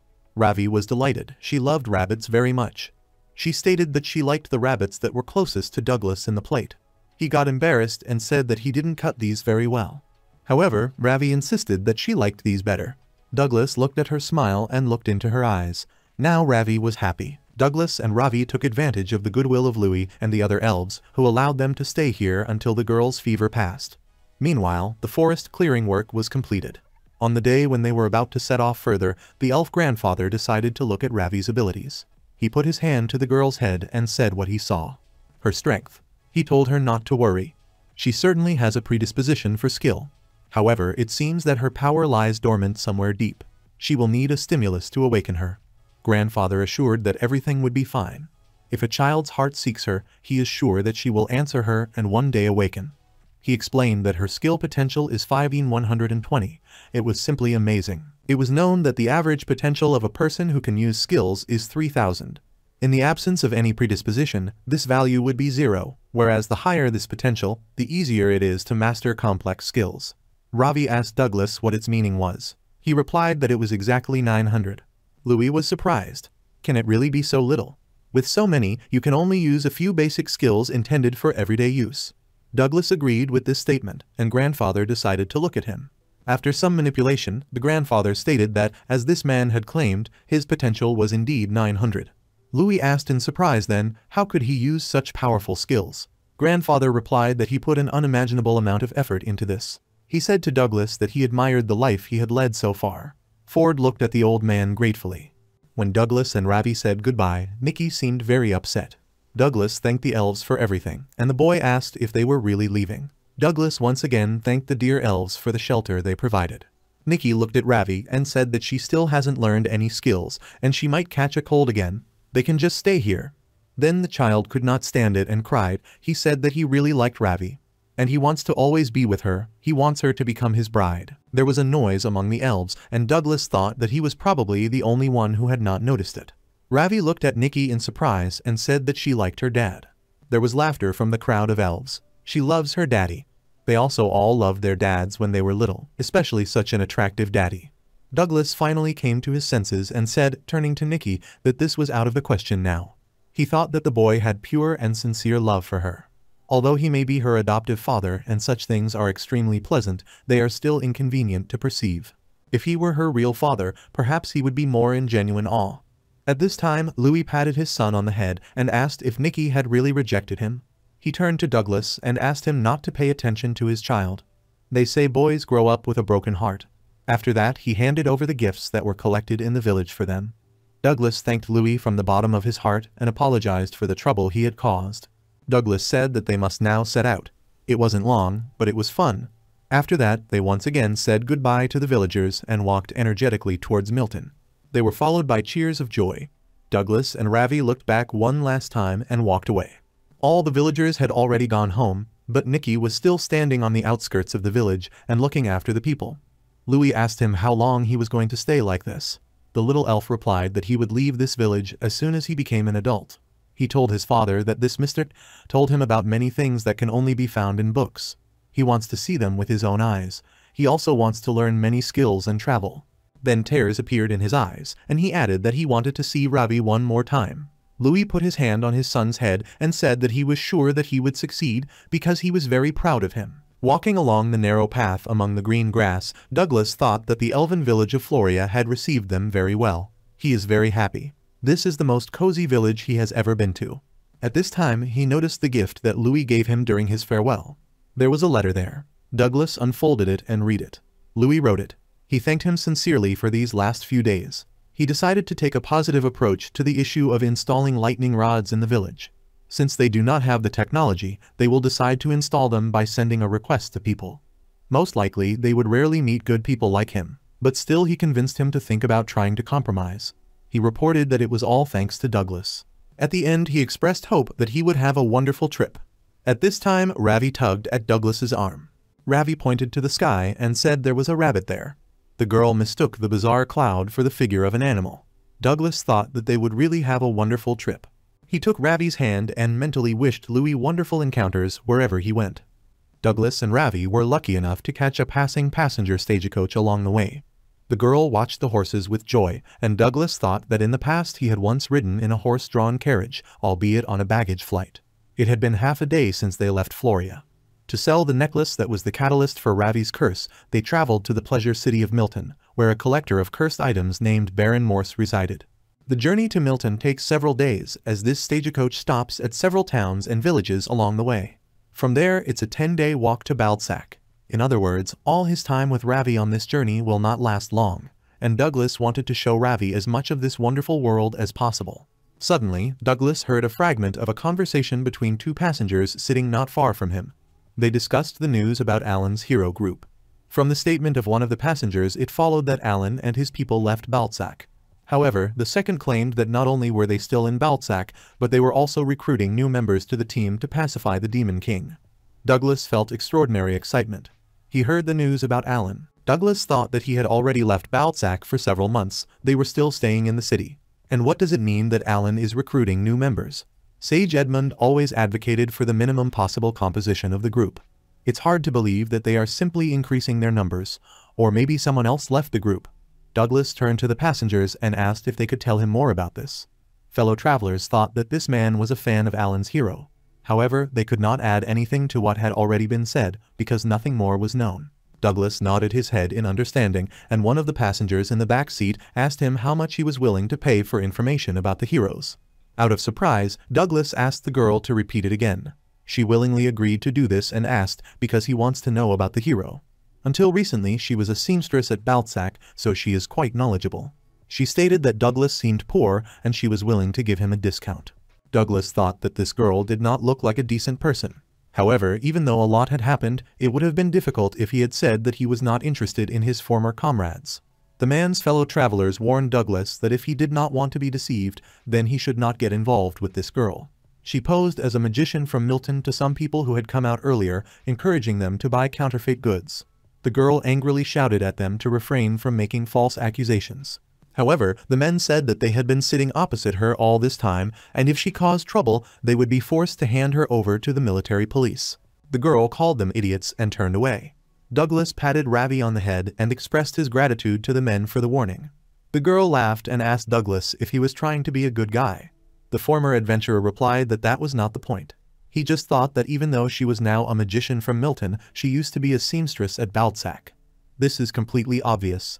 Passengers said that no one would believe that a seamstress was changing her job to a magician. The girl replied that she had no desire to chat with them after her secret was revealed. Douglas thought that since he was not there, it means that he could not determine which of them was right. After this, the girl did not say a word, and the stagecoach continued on its way. 5 days later, in the morning, they arrived in the city. Ravi marveled that the town of Milton was so huge. They finally arrived in this city of pleasures. He was even bigger than Addington. The city was divided into 3 large areas. The old city they were now in, District 16, an upper-class district, which is located on the right bank of the Laura River, as well as Bacchus Lanes, which connect these 2 areas together. They first went to District 16, where Baron Morse lived, but he had been away since he went on a short trip. They were told that the Baron would return in 5 days. They were out of luck with this. Douglas turned to Ravi for advice and asked her what they would do with the necklace. If it's bearable, he doesn't mind waiting 5 days. The girl agreed with him. They decided to visit Morse again. After all, Douglas didn't know anyone who could buy the dark accessory from them. Ravi, after thinking, said that maybe this is so, but it's fun to travel with Dad, so she doesn't mind if they stay together for a long time. Douglas thought that if this journey was delayed, the costs would also increase. Shouldn't they quickly go to the city where she would settle permanently? However, what does she think?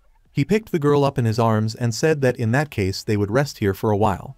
It's a big city, so he's sure they'll be able to try a wide variety of sweets. Suddenly, he heard a sharp conversation in the shadow of a house. Douglas thought that it seemed that these Bacchus Lanes weren't particularly civilized.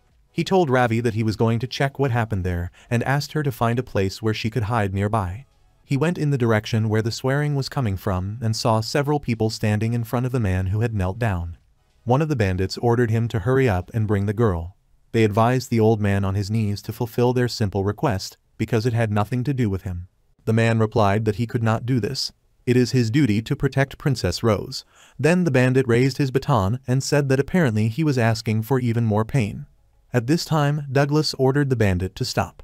He told these people that they should have seen this man was injured. Douglas said that he had no idea what happened here, but attacking one with a whole group was clearly overkill. The chief of the bandits asked him, clinging to his clothes, what was wrong with him. He advised Douglas to mind his own business. He intends to beat the crap out of him too, this piece of trash. However, Douglas grabbed the bandit's wrist and rendered him unable to move. The robber was amazed at the monstrous strength of this man. From the way the leader was called by his accomplices, Douglas realized that his name was Carlos. Carlos, wincing in pain, asked Douglas to let him go. Once free, he ordered his men to leave. After this, Douglas turned to the wounded old man. Finally, the bandit threatened Douglas and told him not to forget his eyes. Douglas turned to Ravi, who was peeking around the corner, and said that everything was all right now. Then he asked how the old man was feeling and saw that his leg was broken. He ordered him not to move. Then, using a spell of complete restoration, he healed the leg of the wounded old man. He was very surprised and said that it didn't hurt anymore. Douglas explained to him that it was because he healed her with a skill, but for some time it will still be difficult to move your leg. This is a feature of healing skills. There is a delay before the mind realizes that the body is healed. When he tried to get up, the old man fell onto the sidewalk again. Douglas said he should have been given a cane, but he could walk him home if he held on to it. The old man noticed that he was a very good person, and Ford advised him not to worry about this. After that, the old man leaned on Douglas's shoulder and they set off. So they hobbled towards Macy's red light district. The old man said that the brothel where he works is located just outside the gates of a large building. To Douglas's surprised look, he replied that he was an employee of a brothel. The former adventurer did not know what to do. Bringing Ravi to a brothel was somehow out of the question. However, it doesn't matter because it's only noon. Surely this place is closed right now. Douglas made up his mind and led the old man further. They entered a luxurious room, furnished in good taste. Douglas thought that it was very quiet here. He didn't expect this at all. The old man explained that this was an annex behind the main building, and that at this hour everyone was still sleeping. As Douglas sat the old man down on a chair, he thought that it seemed like he was being overly cautious. But still, if they stay here for a long time, this place may have a bad influence on Ravi. As soon as he imprisons the old man, he will have to leave here quickly.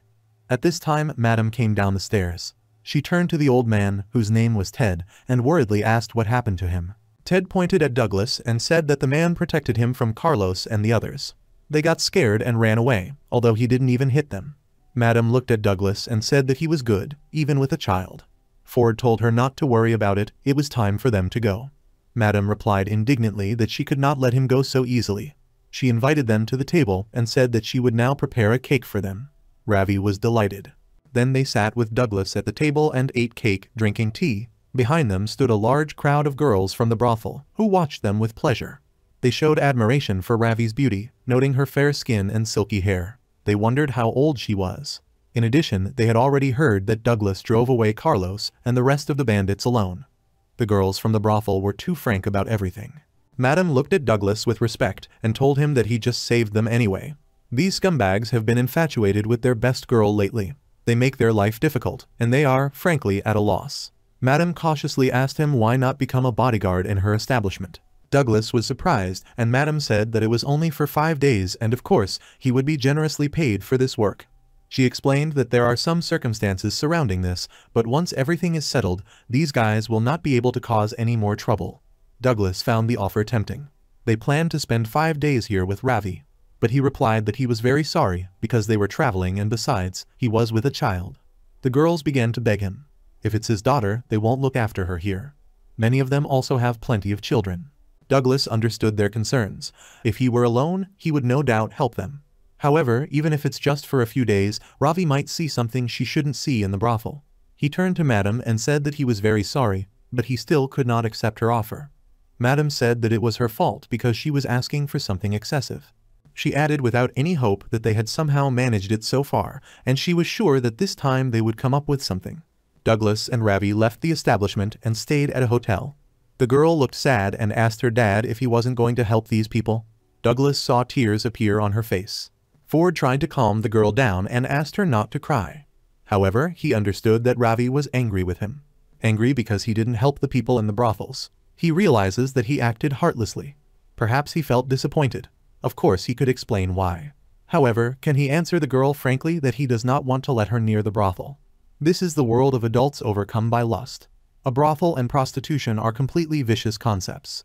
Explaining this to a child is not the same as taking Ravi to a brothel. In that case, should he hide the existence of the brothel and come up with some explanation for why he didn't help?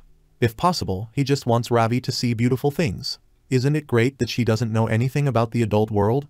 Ravi is still a child. She will cry because she cannot control her emotions.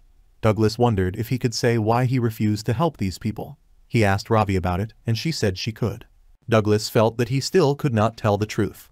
Lying to suit the situation is another dirty, undesirable trait of adults. How should a parent behave? Since he and Ravi are not related by blood, maybe he should give in a little. Oh no, this is the only thing he doesn't want to apologize for. These words will trample his connection with Ravi. He heard the girl address him. Ravi asked if there were people he didn't want to help. Douglas replied that this was not the case at all. Then the girl wanted to know why he didn't help in this case. He replied that the place where they went today was called a brothel. Had she ever heard this word? Ravi replied that she was hearing it for the first time. Douglas said that a brothel is a place where men have lust money. Then he got confused and said that this is not what he wants to say. He decided to explain Ravi differently. He asked her to assume that she had someone she liked and they became lovers. This is when she is hugged by someone who is not indifferent to her. When she can feel relief and happiness. Ravi, looking into Douglas's eyes, replied that she feels happy when her dad hugs her tightly. Ford answered, confused, that it was a little different. It doesn't matter though. He continued to explain to the girl that this is an opportunity to have physical contact with someone who reciprocates. This is wonderful, but there are those who are not lucky enough to meet such a person to fill this loneliness, pay women to be affectionate with them. That's what a brothel is. Ravi asked Douglas if using money to get affection is bad. He replied that how much loneliness and sadness they carry within themselves is known only to themselves. Therefore, it would be wrong to talk about this as something bad. He just thinks that it's still quite sad to buy love with money. So he just thought that he didn't want to let her near such a place. The girl asked him, so this is the reason why he refused to help them. She asked for forgiveness and said that even though he had good intentions, she didn't understand it at all. She also understands how to be sadly alone. After all, she too was sad until she met her dad. Besides, she prefers a dad who helps everyone. Therefore, she would like him to help these unfortunate people. Douglas thought about it. Adults must guide children. He must have arbitrarily come to this conclusion in his thoughts. However, he even said that he would consult her whenever problems arose. What the hell is he doing? Douglas asked Ravi for forgiveness and promised to go to the brothel with her again tomorrow. When they arrived at the establishment, along the way they met many people who had been drinking alcohol all night and were now lying right on the sidewalk. I wonder what Ravi will think when he sees such adults. At this time, the girl noticed that the weather was beautiful outside. Douglas agreed with her and said that today would be a warm day. Looks like he was overthinking it all. Ravi is a girl who is able to notice the beauty in life with her own eyes. Douglas thought that he, too, should look at the world more broadly. To protect the people important to him without hurting him, he needs to be more tolerant.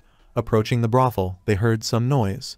In front of the establishment, Douglas saw Carlos and his gang, who were demanding from Madame Princess Rose, with whom they allegedly had an affair. She ignored their big brother for some tramps. They advised Madame to hurry up and bring Princess Rose to them. Carlos said that this girl is already covered in scars. She doesn't want them to become even more cruel, does she? At this time, Rose appeared on the threshold and said that it was very noisy here. She repeated that they barked a lot like dogs. Carlos turned to her and declared that today she would definitely be his. Princess Rose replied that she had shown herself to him as he had asked. If he is now satisfied, why shouldn't he rush home? She called him a barking little fry as a boss. She doesn't have time to take care of some smelly puppies. If they had given a kind and tempting offer, there would have been at least some point in ignoring it. Carlos got angry and called the girl a fucking bitch. He intended to beat her. However, Douglas Ford intervened. He ordered him to stop the violence. The bandits, seeing Douglas, warned Carlos of the danger. After all, he himself told them that the hand that this guy grabbed last time still hurt. Carlos told them to shut up. He remembered that himself. He remembered so well that he retreated himself and took his assistants with him. Finally, he again threatened Douglas. Madame couldn't believe her eyes. This guy is back. Douglas picked up Ravi and apologized to Madame for showing up so late. He told her that he had changed his mind and would like to accept her offer for a job as a bodyguard. Ted worriedly asked Princess Rose if she was hurt. She replied that she was fine and walked over to Douglas Ford. She thanked him for saving her and asked what reward he expected from her. She added that she would do anything for him. Douglas looked very embarrassed. At this time, a girl with black hair and a shovel in her hands ran out of the establishment. She screamed that she intended to save Princess Rose. Douglas recognized her. Then she stumbled and fell on the sidewalk. The girl slowly looked around and asked where these scumbags had gone. The girl rose to her knees and fixed her gaze on Douglas. It was his fellow passenger from the stagecoach. She also recognized Ford and called him a hypocrite. Madame was surprised and asked the former adventurer if he really knew Veronica. Douglas didn't know what to answer, but Veronica said that they were still just at the dating stage. She then turned to Douglas and asked him to step away for a second. Veronica took Douglas and Ravi around the corner of the building and said that she would never forgive the two of them if they spilled the beans about what happened on the stagecoach. Ford asked her, apparently she didn't want the coincidence with the trip to become known. The girl shook her head impatiently and replied that she did not want anyone to know how she tried to deceive him.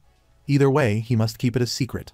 So after all, she tried to deceive Douglas that time. The former adventurer sighed and asked her not to worry about it now. If she wants him not to mention it, then he won't do it. Besides, his visit here has a completely different reason.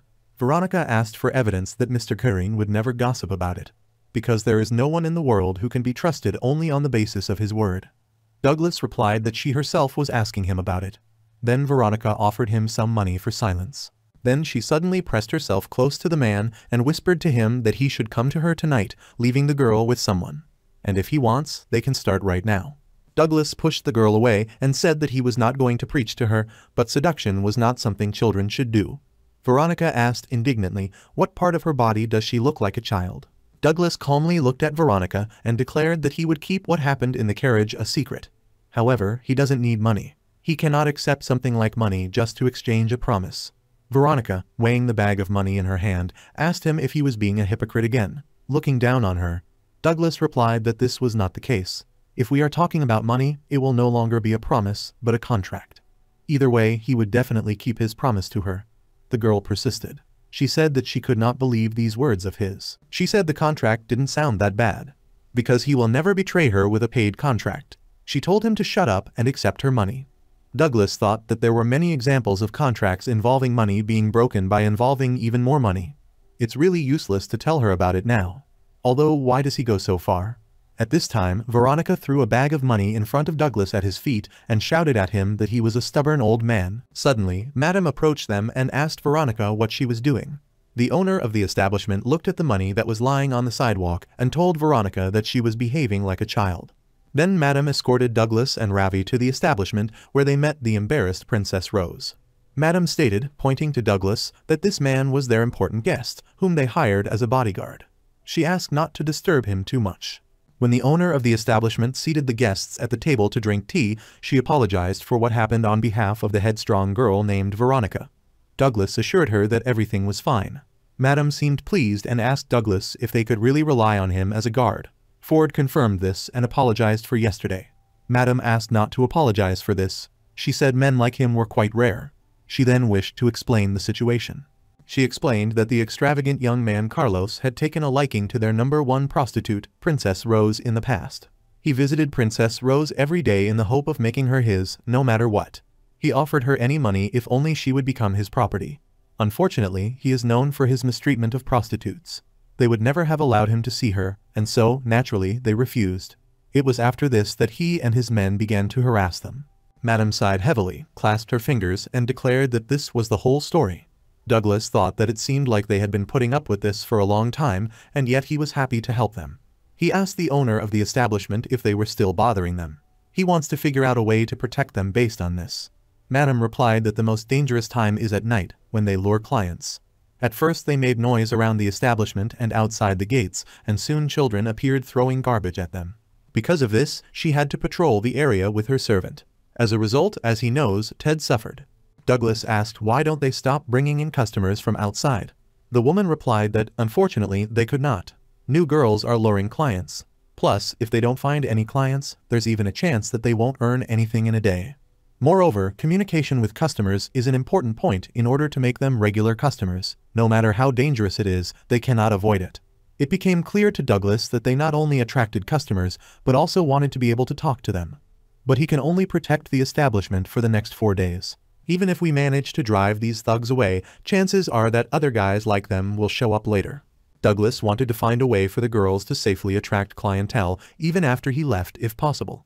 Suddenly, a handkerchief fell onto the table from the second-floor balcony. Madame looked up and apologized. Ted was standing on the balcony. He also apologized and said that he accidentally dropped his handkerchief. He said he would pick it up right away. Madame reproachfully told him that she and Douglas were having a very important conversation. Suddenly, a thought occurred to Douglas. He told the madam that if it was dangerous to attract clients from outside, then they could simply stay inside the brothel. They can attract people from the windows of a building. The owner of the establishment replied that it was of course safe. But in this case, if they were not loud enough, the guests would not stop to listen. Sexual attraction will also decrease, and they will not be able to establish long-distance contact. Douglas took a fallen scarf with embroidered flowers and asked, "What about this?" The former adventurer asked Madam, because establishing direct contact is not necessarily the only way to seduce. Madam's face showed understanding. She said then they should make them yearn for a flower on a high peak. This is exactly what you need. When the conversation with Madam was completed, Ravi handed Douglas a flower and said that she had picked it especially for him. He thanked her, and they went to the room they had been given. Ravi saw a large number of outfits on the table. Ravi asked what he was going to do with so many dresses. Douglas picked up the scissors and, grinning, told the girl to just watch. Ravi carefully watched his father's work as he energetically cut up dresses with scissors. After that, he collected artificial flowers from fabric. He was good at it, and Ravi really liked it. Douglas's idea was simple but ingenious. He invited the girls to throw artificial flowers down from the windows. After all, if something falls from above, it will be quite natural to raise your head to look at it. Otherwise you won't harm anyone, and they look great. Madam was very pleased and said it was a very well thought out idea. She asked Douglas, since they were making flowers, maybe she should go and wake up the girls. She and Ted are completely hopeless at sewing, but she is sure that these girls can somehow help. Douglas replied that this should not be done because girls always sleep at this time and there is no need to change their routine. Madam looked into the eyes of the former adventurer with delight and told him that he was truly a wonderful person. If necessary, they have a whole mountain of old clothes, so let him safely use it. Douglas approached Ravi and asked her to make more folds on the flower he had made earlier. Douglas wanted the artificial flowers to resemble the flower Ravi picked for him. He wanted Ravi to help him crumple the cloth. The girl beamed all over and promised that she would be happy to help her dad. By the end of the day, a huge pile of manufactured flowers appeared on the table in front of Ravi and Douglas. The girl was very happy that Dad managed to sew a whole bunch of such beautiful flowers. Ravi turned to Douglas and asked if it was true that if many flowers fell from the sky, those who saw them would be delighted. Ford confirmed her guess. When the brothel girls appeared in the room with flowers, their surprise knew no bounds. They were surprised that the fake flowers looked like real ones. They couldn't believe that two people, a father and daughter, did this. The girls asked Douglas what his name was. The man remembered that he had not yet introduced himself and said his name. He also introduced Ravi, calling her his daughter. Suddenly the girls were surprised and asked if he was Mr. Guardian Adventurer. Douglas thought that they called him that at Addington too. He asked the girls how they knew this name. They replied that he was very famous. After this, they provided him with a Milton newspaper, which he began to read with surprise. All his adventures were described there. Douglas couldn't understand why he attracted so much attention to himself. The girls told him it was obvious. After all, he was the one who defeated the legendary dragon, and yet Douglas Sen didn't know that he was famous. Madam also had her say. She thought Douglas was just a tough guy, but it turns out he was the one who solved the problem at the Matlock orphanage. Even she now has a lot of girls who are now free thanks to him. Douglas sheepishly replied that he had guessed, but for it to happen like that. At this time, Veronica entered the room. She looked at Douglas and said that he was rejoicing, thinking that he had performed an act of mercy. Obviously, this is a very nice feeling. He believes he has become famous for his selfless good deeds. He truly is the world's worst hypocrite. The girl's words made Madam very angry. She attacked Veronica with reproaches. What is she carrying? They became debt-free. Thanks to this man. However, Veronica exclaimed that she would never thank him for anything in the world because she didn't want it to look like he saved her. Douglas thought he understood something about Veronica's behavior. However, she quickly left the room and slammed the door and ran out into the street. Douglas called out to stop her, but it was too late. At this time, Princess Rose appeared in the room and told Douglas that Veronica had snapped at him quite sharply. She asked Douglas and Ravi to come out with her for a minute. Douglas and Ravi followed Rose into the garden. The girl apologized for Veronica and said that she was throwing tantrums like a child. She often warned her about this. Douglas replied that this did not bother him at all. He turned to Princess Rose and asked if Veronica had really been sold at the Matlock shelter. Princess Rose asked why he was asking this. Douglas apologized for his arrogance, but said he should know about it. Rose asked him if there was a need to shoulder so much. Does he really think about interfering in people's lives wherever he goes and trying to save everyone? This is definitely an arrogant way of thinking. He probably wants to do good, just extend his hand when someone asks for help, as happens when a parent protects a child. Douglas noticed Rose's special way of speaking, as if she were a mother herself. Princess Rose confirmed Ford's guess and said that she also had a child. She gave birth to her at the age of 15, and now she is already 4 years old. Now she is having dinner with other children in the dining room. Rose said that people cannot become commodities. No matter how superhuman he is, there is a limit to how many people he can save, so don't recklessly poke your nose into other people's affairs. Douglas replied that she might be right, but no matter what he does, he can never ignore people who are suffering. In truth, he probably couldn't help, but even if there was 1 chance in 1,000 that he could save someone, he had to lend a helping hand. It was for this reason that he became an adventurer. Rose sighed and told Douglas that he persisted even after everything he said to her. How kind-hearted he is. Douglas corrected her and said he was just stubborn. Princess Rose replied that everything was as he expected. Veronica is an orphan who was sold to the Matlock orphanage. This story of Veronica began 6 years ago, when she was 9 years old. Douglas exclaimed indignantly and said that Veronica was only 9 years old at the time. Princess Rose replied that now their madam is a respected person, but at that time the woman running this brothel was a bastard. She bought children as if it were some kind of routine. One day she found Veronica in the stables when she ran away and hid. She asked in horror who she was. Rose replied that she was her new mentor. Veronica was beaten by Madame and had to treat a wound on her arm. The girl asked Rose why she was so kind to her. Rose tried to calm her down and explained the situation. Then she told Veronica that sold girls like them had nowhere to run. She needs to understand this. If she wants to be free, then she must live here. Over time, Veronica changed. To gain her freedom, she began to save money. This goal practically became her motivation. And 6 years later, they suddenly received a notice from the military police that their sale was illegal, and from that day on they could be free. All the girls thought that this was very wonderful news and let Veronica go. However, after a few days she returned back. Although she had no more debts, she said that it was all over for her. She had nowhere to go with such a desecrated body. Douglas said bitterly that he was 6 years too late. Princess Rose apologized for telling Douglas about this. She only added to the burden he now had. Douglas reassured her and said that this was not so. Rather, he feels obligated for what she told him. He asked Rose where Veronica could be now. Princess Rose asked in surprise, is it possible that even if it is useless, he is still going to lend her a helping hand? Douglas replied that he doubted that he was capable of anything so unusual. He just feels like he needs to talk to Veronica. Veronica sat alone on the roof of the establishment, and her thoughts were turned to the past when a liar named Matlock introduced her to her new mother, Madam. At first, this scoundrel promised her that she would meet her real mother. She then prayed for someone to save her. Suddenly, someone called out to her. Veronica turned her head and saw Douglas on the roof with a little girl. The girl said that if he is here because of the insults, she is not going to apologize. The former adventurer said that's not what he's here for. Veronica asked him patiently, then why is he here? Just his face makes her sick. Let him get out of here. In the end, he couldn't save them, the victims. And it's not just him.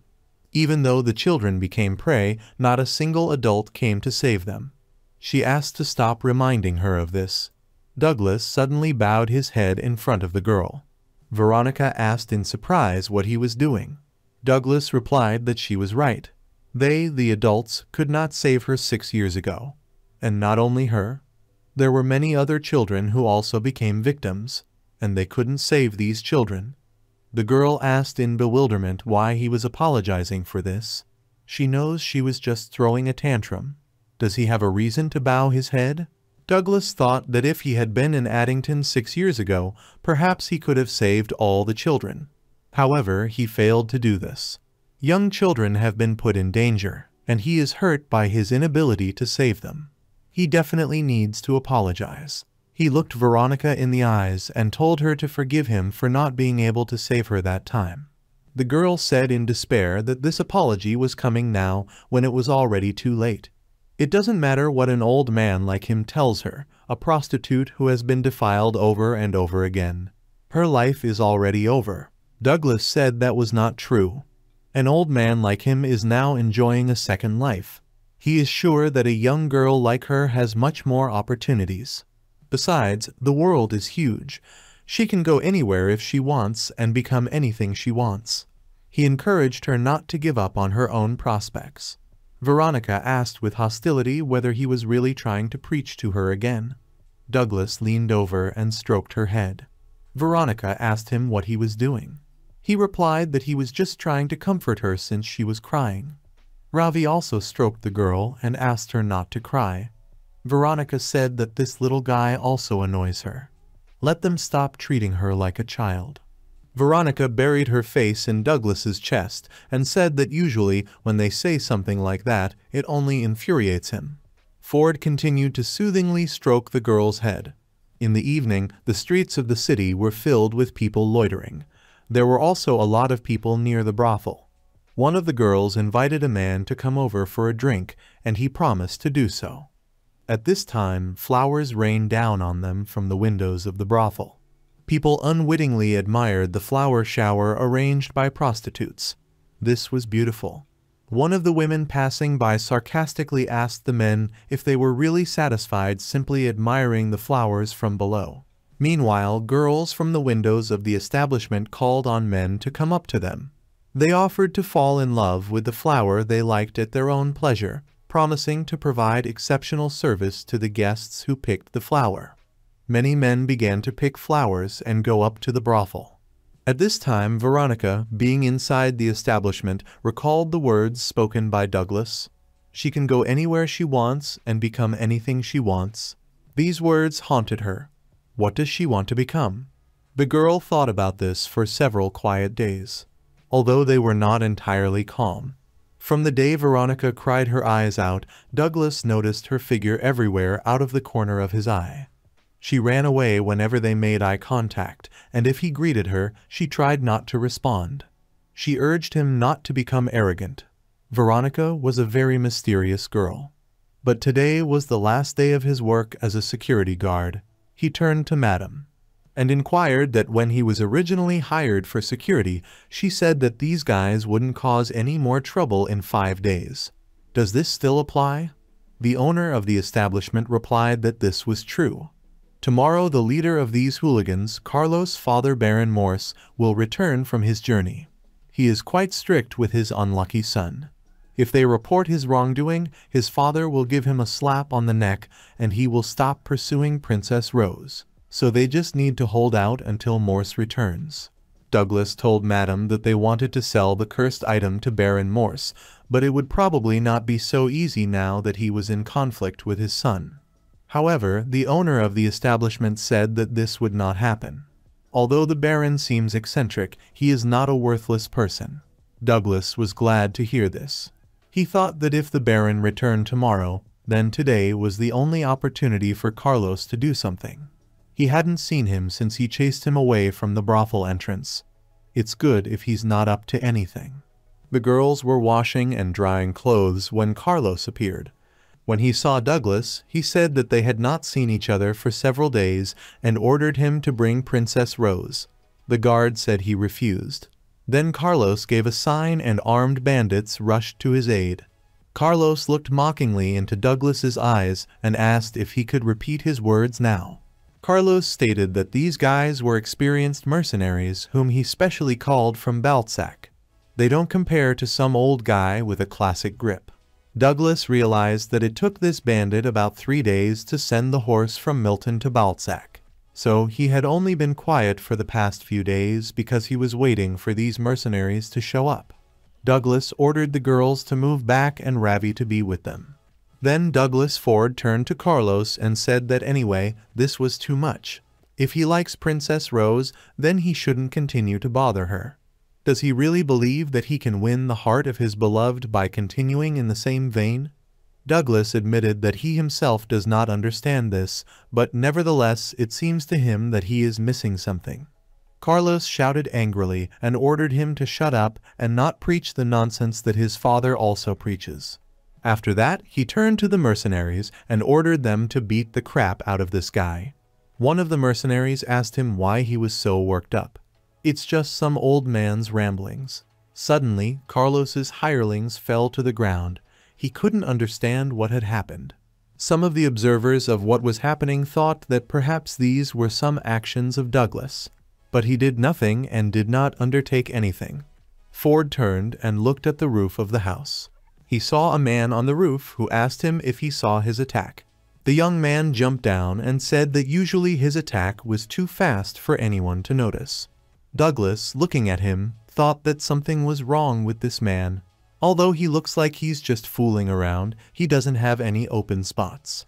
Douglas thought that this man was different from anyone he had ever met. Meanwhile, this guy said he wanted to get down to business. The mercenaries groaned as they lay on the ground. They felt as if their insides were on fire. Douglas felt that this man was surrounded by a desire to kill. He used the magic of air power, wind, and prevented the impact of needles laced with poison magic, which the stranger directed at the mercenaries. He asked Douglas why he was bothering him. Aren't they his enemies? Ford replied that that was not the case. The stranger laughed and said that he was incredibly gentle. No matter where he went, after all, he never fought with the intent to kill. If he was capable of killing without hesitation, he would not have tried to save Fenrir in the first place. Douglas realized that this man was following him since he found out everything about him. He realized with horror that this man's target was Ravi. Meanwhile, the stranger asked Douglas if he had apparently noticed something. He invited him to play a guessing game. If he guesses correctly, he will say, "Ding ding." Does he really consider himself above this? Then the stranger said quite seriously, pointing to the girl, that he intended to disappear with this rabbit right now. Douglas categorically stated that he would not give him Ravi. Ford realized that although he did not know who this man was, he was definitely Ravi's enemy. The stranger smiled again and said that in this case he would have to kill the old man first. The stranger was preparing for another attack, and Douglas was determined to resist him. This guy had poison magic, and it was very dangerous. The girls thought in horror, was this evil man really aiming at them? Douglas used air magic, the wind, and everyone heard the furious whistle of the wind. At the same time, he used detoxification magic. The former adventurer noticed that the poison was spreading quickly, and at this rate it would take some time until it was completely neutralized. The stranger was surprised at how easily Douglas could handle the simultaneous use of skills. Douglas had to recognize this guy's professionalism. He didn't even notice when he got so close. He had excellent techniques and physical abilities. While moving, he did not make a single sound. Undoubtedly, this guy is an assassin. But this is another reason to find out why such a person targeted Ravi. The assassin used another magic and asked Ford what he would do now.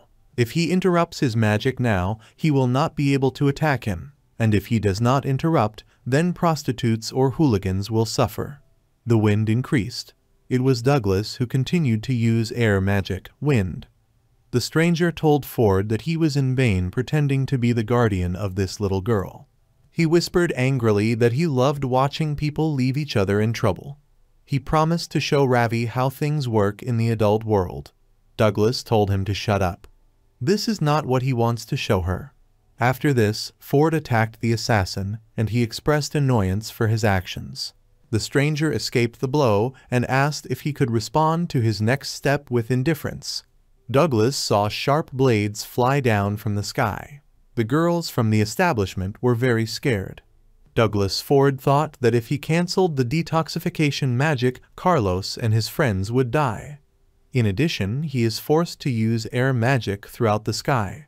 The assassin was pleased. He enjoyed watching Douglas look for a way out.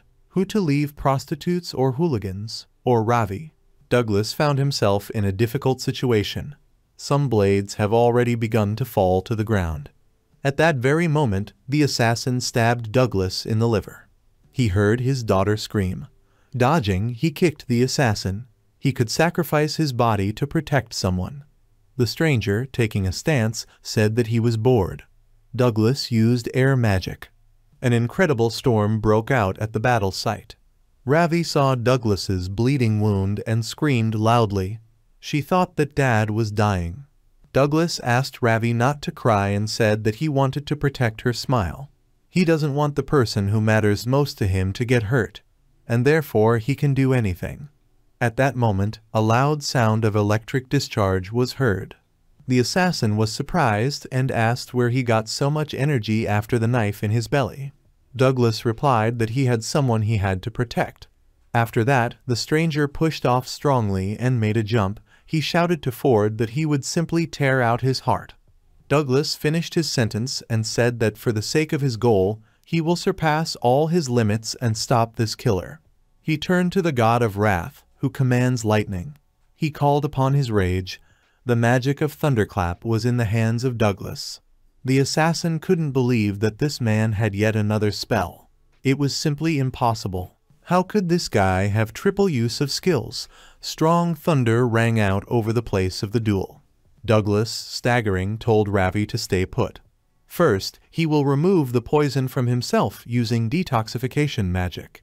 After that, he again used several skills, including starlight magic and shackles of light. With the help of magical lightning, Douglas managed to knock the assassin to the ground and control him with the help of shackles of light. The stranger asked if he would try to kill him. Douglas realized with surprise that the assassin had already regained consciousness.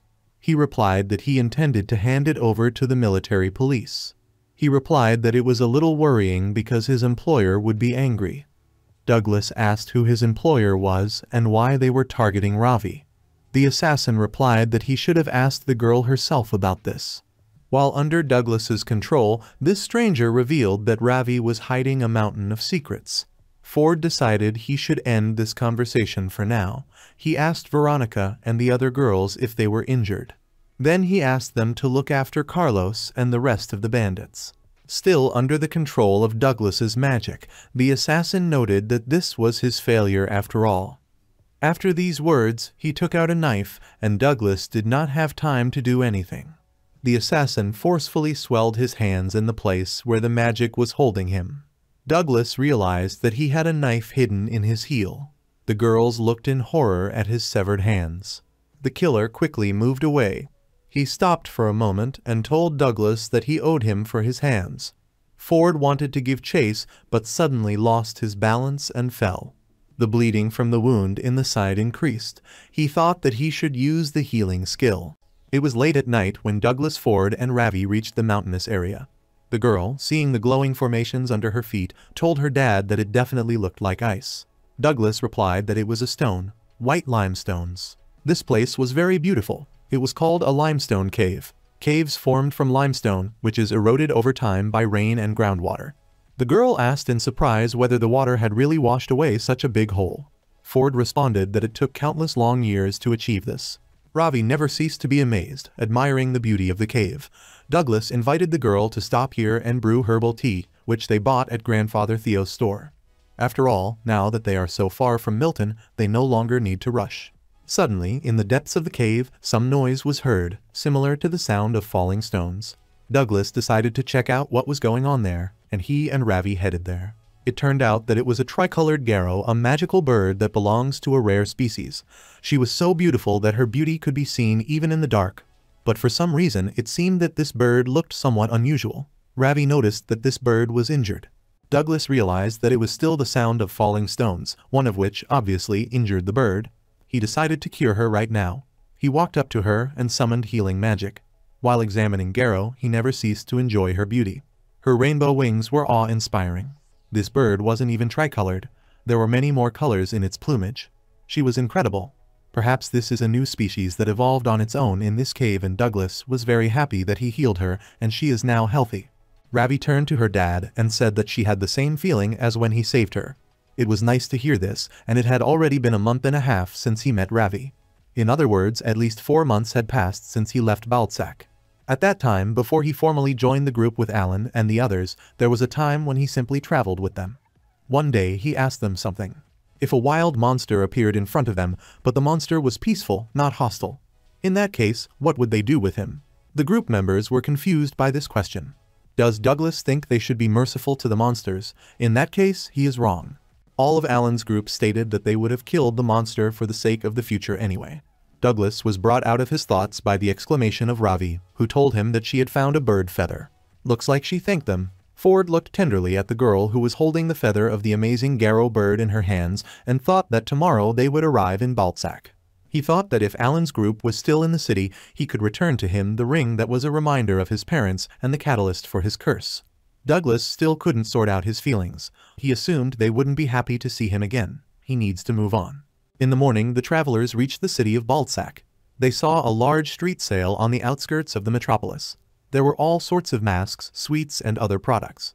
Douglas was very surprised by the large number of people and the inexplicable commotion.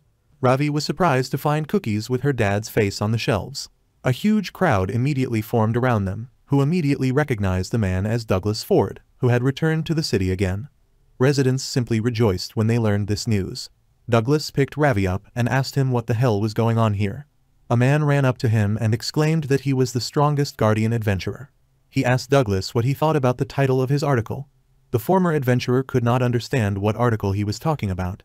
Then this person introduced himself as a reporter from the publishing department of the magical printing house Kashimashi Mirror. He asked Douglas how it went. He explained that thanks to his articles, now the whole city is talking only about him, and on the front page of tomorrow's suburban newspaper there will be an article, "The Return of the Strongest Guardian Adventurer."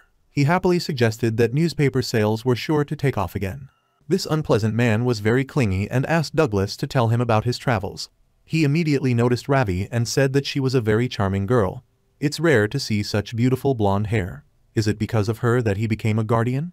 Douglas asked him to move away because his daughter was getting scared. One of the fans rushed to Douglas-san to give him his autograph, declaring that he was the closest friend of the guy who was sitting next to him one day in a tavern. Douglas was quite tired of the persistent pestering of the city residents, and he decided that he needed to get out of here immediately. The former adventurer turned to the magic of the power of charm. He cast a spell that allowed him to hide the people standing in front of him from reality. Douglas used illusion skills, thus disorienting the crowd. Residents of the city of Balzac were perplexed to see that Douglas and Ravi had instantly disappeared. The reporter burst into a smile with joy. This was another one of Douglas-san's skills. This has never happened before. The legendary hero not only returned, he even showed them his skills. The reporter was very pleased because now the newspaper will contain a record of all the events of today and it will cost only 2 copper coins. He encouraged people to find their hero and make him show something else. At this time, Douglas and his daughter were already far from the scene of events. Ravi asked him in fear if everything was okay. Ford replied that he used the illusion skill to hide their bodies. He understood that the girl could not see him yet, but he asked her to be patient a little longer. He apologized for scaring her a little. Ravi replied that she was fine. Besides, she is very glad that her dad is popular. Douglas thought that although he had heard about the newspaper article in Milton, he could not think of what it might lead to. The people in Balzac were just making a fuss out of their own curiosity, but either way it would be a problem if they didn't calm down. How can they survive this turmoil? He thought they might be disguised. After some time, the fugitives entered a small shop. The girl behind the counter greeted the customers, although she couldn't see them yet. Suddenly, they appeared right in front of her nose, which scared her very much. The girl took off her glasses and recognized Douglas. She told him she was glad to see him still alive. It was an employee of the store, Lola. Douglas also expressed his joy at their meeting. Lola said that there hasn't been a day recently that she hasn't heard rumors about Douglas. Then she looked at the girl and asked if she was his daughter. Ravi said her name and said that she was very pleased to meet Lola. The store employee asked what Douglas needed today. He was glad that Lola got to the point so quickly. He explained to her that he needed a disguise. The girl agreed with him because it made sense, since it was now impossible for him to walk calmly down the street. She offered him a hat and a wig, and Ravi asked for a fake mustache for Dad. Lola assured that they have other things that Douglas can try on right now. After Douglas Ford changed his appearance, he asked how it looked. Ravi said that this doesn't look like Dad at all, and Lola said that he looks just amazing, just like his grandfather, a musician who doesn't have everything at home. Then Douglas noticed one thing and asked the saleswoman what it was. She replied that it was a magical device. A special powder that allows you to change your hair color for 24 hours. Unfortunately, they only have one left that only changes color to black. So it wouldn't make sense for Douglas to acquire it. But would it work for Ravi? Is he sure he doesn't want to disguise it too? Douglas replied that he didn't want her to have to go into hiding. Suddenly, the former adventurer began to think. After all, earlier Ravi was called by name and said that she had beautiful blonde hair. I'd like to think that people wouldn't chase after such a little girl, but anything can happen. At this time Ravi turned to him and said that if she uses this powder, then she will have the same hair color as her dad. Douglas looked at her carefully and told Lola that he was taking this powder. Then he asked the girl if she knew where the hero Alan's group was now. Lola asked if he really wanted to see Alan and the others. Douglas replied that that was not the point. He's just trying to contact them so he can get back into the group. The girl replied that she did not mean that. Doesn't he feel better that he doesn't have to deal with the hero's group anymore? He looks happier than when he left town. However, Lola could not tell where Alan and his people were. All she knew was that they were in Balzac until they disappeared a few days ago. Douglas asked if she meant to say that they went to finish off the Demon King. The girl replied that this was unlikely. Apparently, the guild had not yet received any requests to pacify the Demon King. Now there are rumors that they fell into despair and had to flee. Lola said that she personally was definitely relieved that they left. Douglas wanted to know why. Lola replied that they were the cause of all sorts of bad news. This happened shortly after Douglas left the city. Dario from the heroes team began to accumulate debts everywhere, which made everyone hate him, and the merchants found themselves in a difficult situation. This came as a surprise to Douglas. He asked the girl if he really had problems with money. Lola confirmed his guess and said that this was because they had been accepting requests lately, but were constantly failing. The supplies they used are quite expensive. That's why it ended up being a big financial loss for everyone. Douglas asked why they were failing now. Lola replied that disagreements were probably one of the reasons for this. Alan's team was on the verge of collapse. Douglas couldn't believe what was said. Lola continued talking and stated that it was all Dario's mistake. He behaved like a leader and insisted on what was beneficial to him, and also insisted on transforming the team with an emphasis on attack. In particular, she heard that Dario suggested that Alan kick Fanny out, since she specializes in healing and cannot help in any way in the attack. The team of the hero Alan, when Douglas was still part of it, and him, the sorcerer, consisted of the sage Edmund and the healer Fanny in the rearguard, as well as the kamikaze swordsman Dario in the vanguard. He, of course, heard about Dario's claims to Fanny at one time, but the team needs such a person. Lola agreed with him and said that unfortunately Dario got drunk and, in a fit of anger, shouted that Fanny was useless, which angered Alan, who immediately expelled him. Dario did not want to be expelled, he fought with Alan, and everything escalated into a violent quarrel. It was terrible. Douglas thought that it turned out that he had heard about this from random passengers in the carriage at that time. Even though everyone in the past united together to defeat the Demon King. Douglas said every team needs a kind person to resolve conflicts. Lola nodded in agreement and said that by brushing him aside, Alan's group broke up, and yet they brushed aside something so important.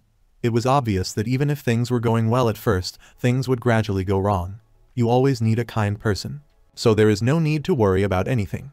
The former adventurer agreed with the girl and thought that he still knew nothing about the curse. Is this really the reason? Then Ravi turned to him and asked if these people really offended her dad. Douglas couldn't find an answer. Ford asked Lola for other news besides the news about Dario. The girl said that there was more news about Alan.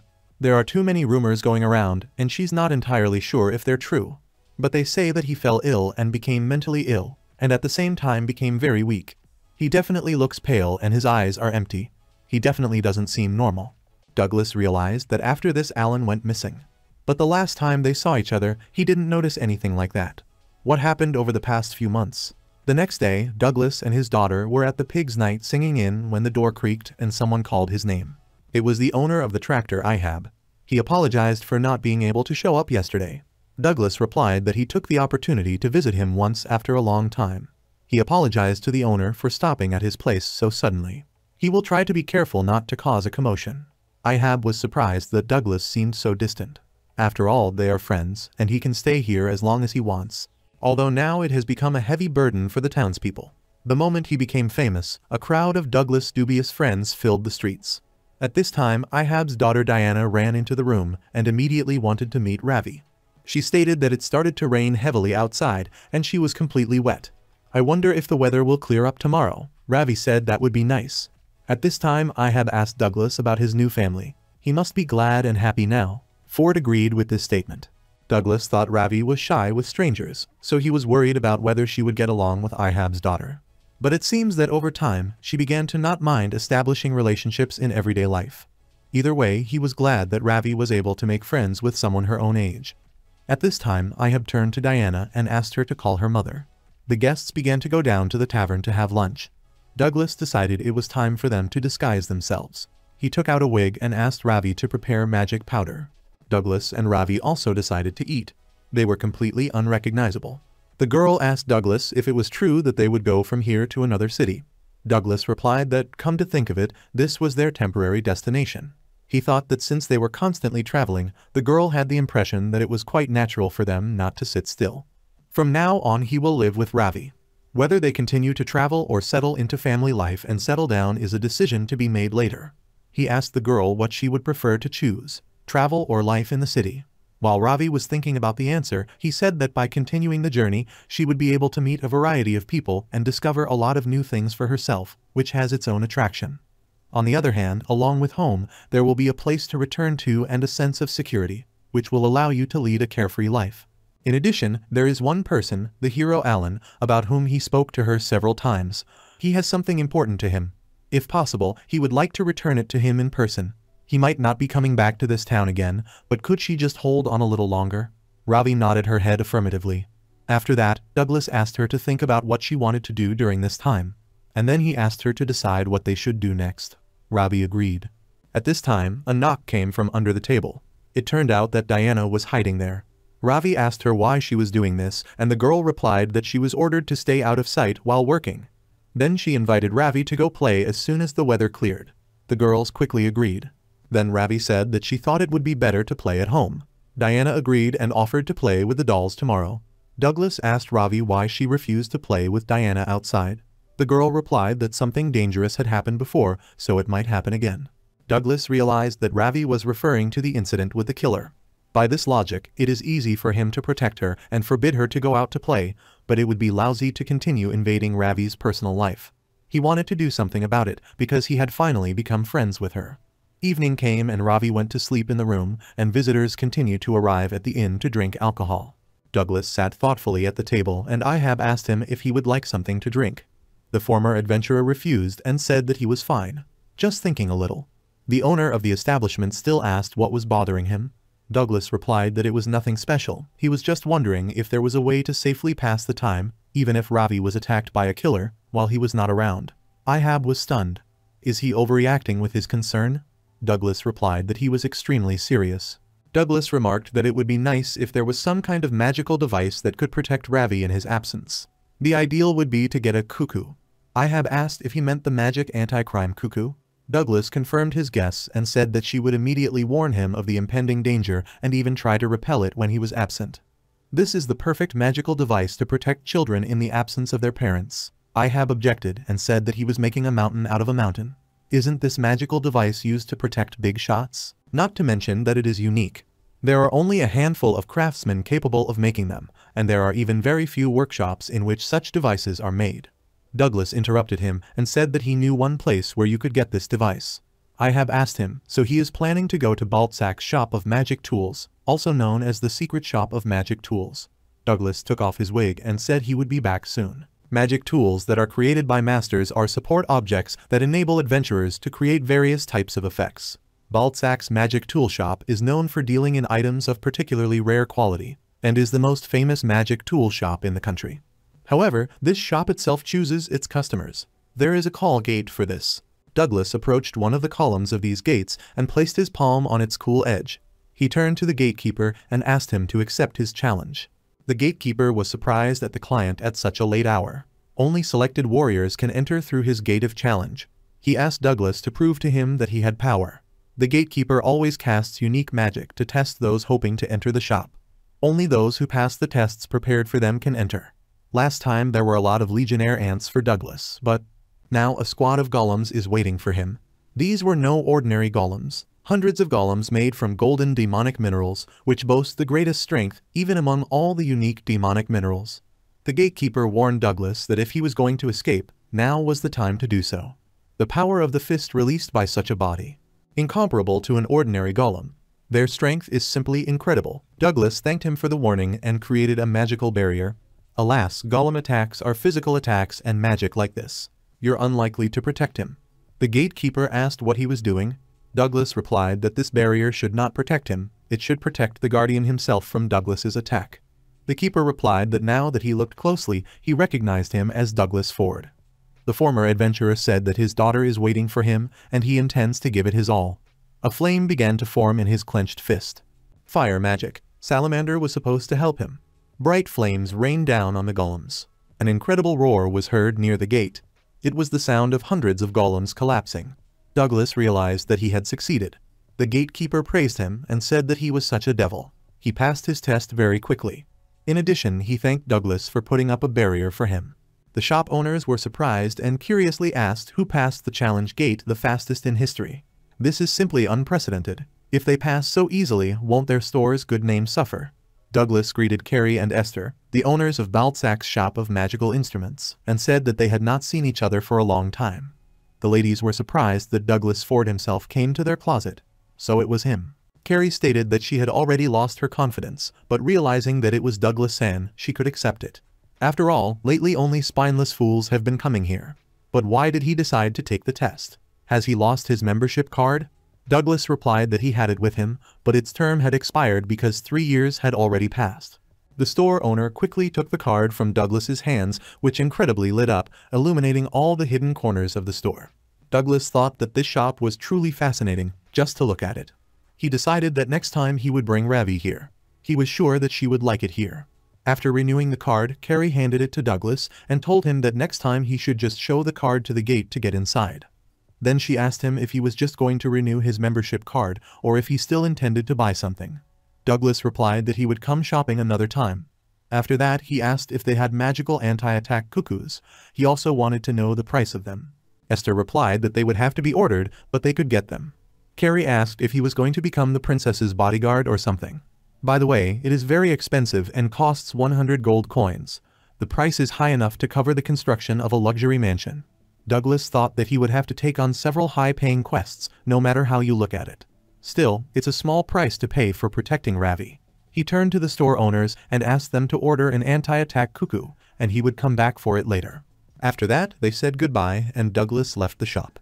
Returning home, Douglas decided to take on a high-paying assignment as soon as possible, preferably tomorrow. Suddenly, he heard someone's quick steps and saw a man who, out of breath, loudly announced to Douglas that he had finally found him. It was a mirror from Kashimashi's magical printing house. He asked the former adventurer why he went to the magic tools shop. How did he get through the challenge gate? This was the last thing he expected from him. Douglas thought with annoyance that he had let his guard down because it was the middle of the night. However, now is the time to take the opportunity to tell this person everything honestly. He turned to the reporter and asked if he could stop chasing him. This causes him trouble. He doesn't want this kind of thing at all. The mirror couldn't even understand what Douglas was talking about because he doesn't even realize how special he is. Douglas Ford is one of a kind. Isn't that why he's so popular? Douglas asked him to keep his voice down. However, the reporter immediately asked him for an exclusive interview. If he does an interview, he will realize how much the townspeople love him, and one day he will have events with handshakes and autographs and even a parade with the whole town. Douglas was horrified when he imagined this. The reporter again slipped him a newspaper from the day he was welcomed into the city. He said that people greeted her with great interest. Douglas replied that he was very sorry, but he didn't want anything like that anymore. Then the mirror asked him to at least give his autograph. The next day, Douglas and Ravi went to a place. When they entered the right room, a loud voice said that he had arrived just in time. Douglas asked if he mentioned that he was coming here today. The voice replied that it became obvious when they entered. The owner of such a loud voice turned out to be Ham. He was an informant and belonged to the dwarf race. His ears were sharp as always. Douglas told Ham that he had not changed at all. He introduced his friend Ravi. Selling information for money and brokering quests that were not standard guild business was his main job. But the accuracy and content of the information he possessed was incomparable to other informants in the field, and according to one of them, he was influential enough to take over an entire country. Douglas asked the dwarf how things were going. He replied that the information gathering was going well, but the mediation quests were not going well. There are simply too few adventurers to count on for special tasks. Ham asked in turn if he was looking for a high-paying quest. If he agrees to accept, he has a few problematic quests he'd like to recommend. Douglas replied that he did not mind if they paid a small fee. He asked him to give him some safe job because he didn't want to get into trouble anymore. Ham nodded his head understandingly and said that he believed that nothing could be done about it. After all, he now has someone he must protect. Suddenly, he received a new task, and while he was writing it down, he asked Douglas to wait a second. Ravi asked Dad if it looks like he is going to work, Douglas replied that she would go with him. They may have to leave Balzac for a few days, depending on the assignment, but they will return as soon as they are finished, and then she can go and play with Diana. At this time Ham said he had the perfect fit for Douglas. No one is suitable for this quest except him. He added that this was a search order from a rich man. The reward is not bad, as much as 50 gold coins. Douglas noted that the reward was too good to simply find someone. He asked Ham about security and whether it was a kidnapping. He replied that this was not a kidnapping at all. This is a task to find the daughter of a tycoon who ran away from home. From Ham's explanation, meant that the father was the tycoon Tolkien. His daughter Bridget ran away from home a few days ago. She is 17 years old and this is her second escape. According to Tolkien's secretary, the quest giver, it appears they quarreled regularly. Finding and returning his daughter home is such a quest. Douglas asked if her whereabouts had been unknown for several days, wouldn't he have to search a fairly large area? Ham objected and said that it looked like she was not far from the city. Ford asked, so even if Bridget is somewhere nearby, she cannot be found. The dwarf replied that it looked like the girl had hired someone with the illusion skill. Douglas realized that this was complicating things. The skill he used in the city earlier to hide them was also an illusion skill. As with curses, extremely advanced techniques are used to interfere with a spell being cast and then reverse it. It is for this reason that finding the daughter of a tycoon is impossible for an ordinary adventurer. Ham explained that before the matter was handed over to him, a person from the Adventurers Guild took on this task, but was soon removed. Douglas inquired about the reason. The dwarf replied that he was lucky to find and knock her out so he could take her home.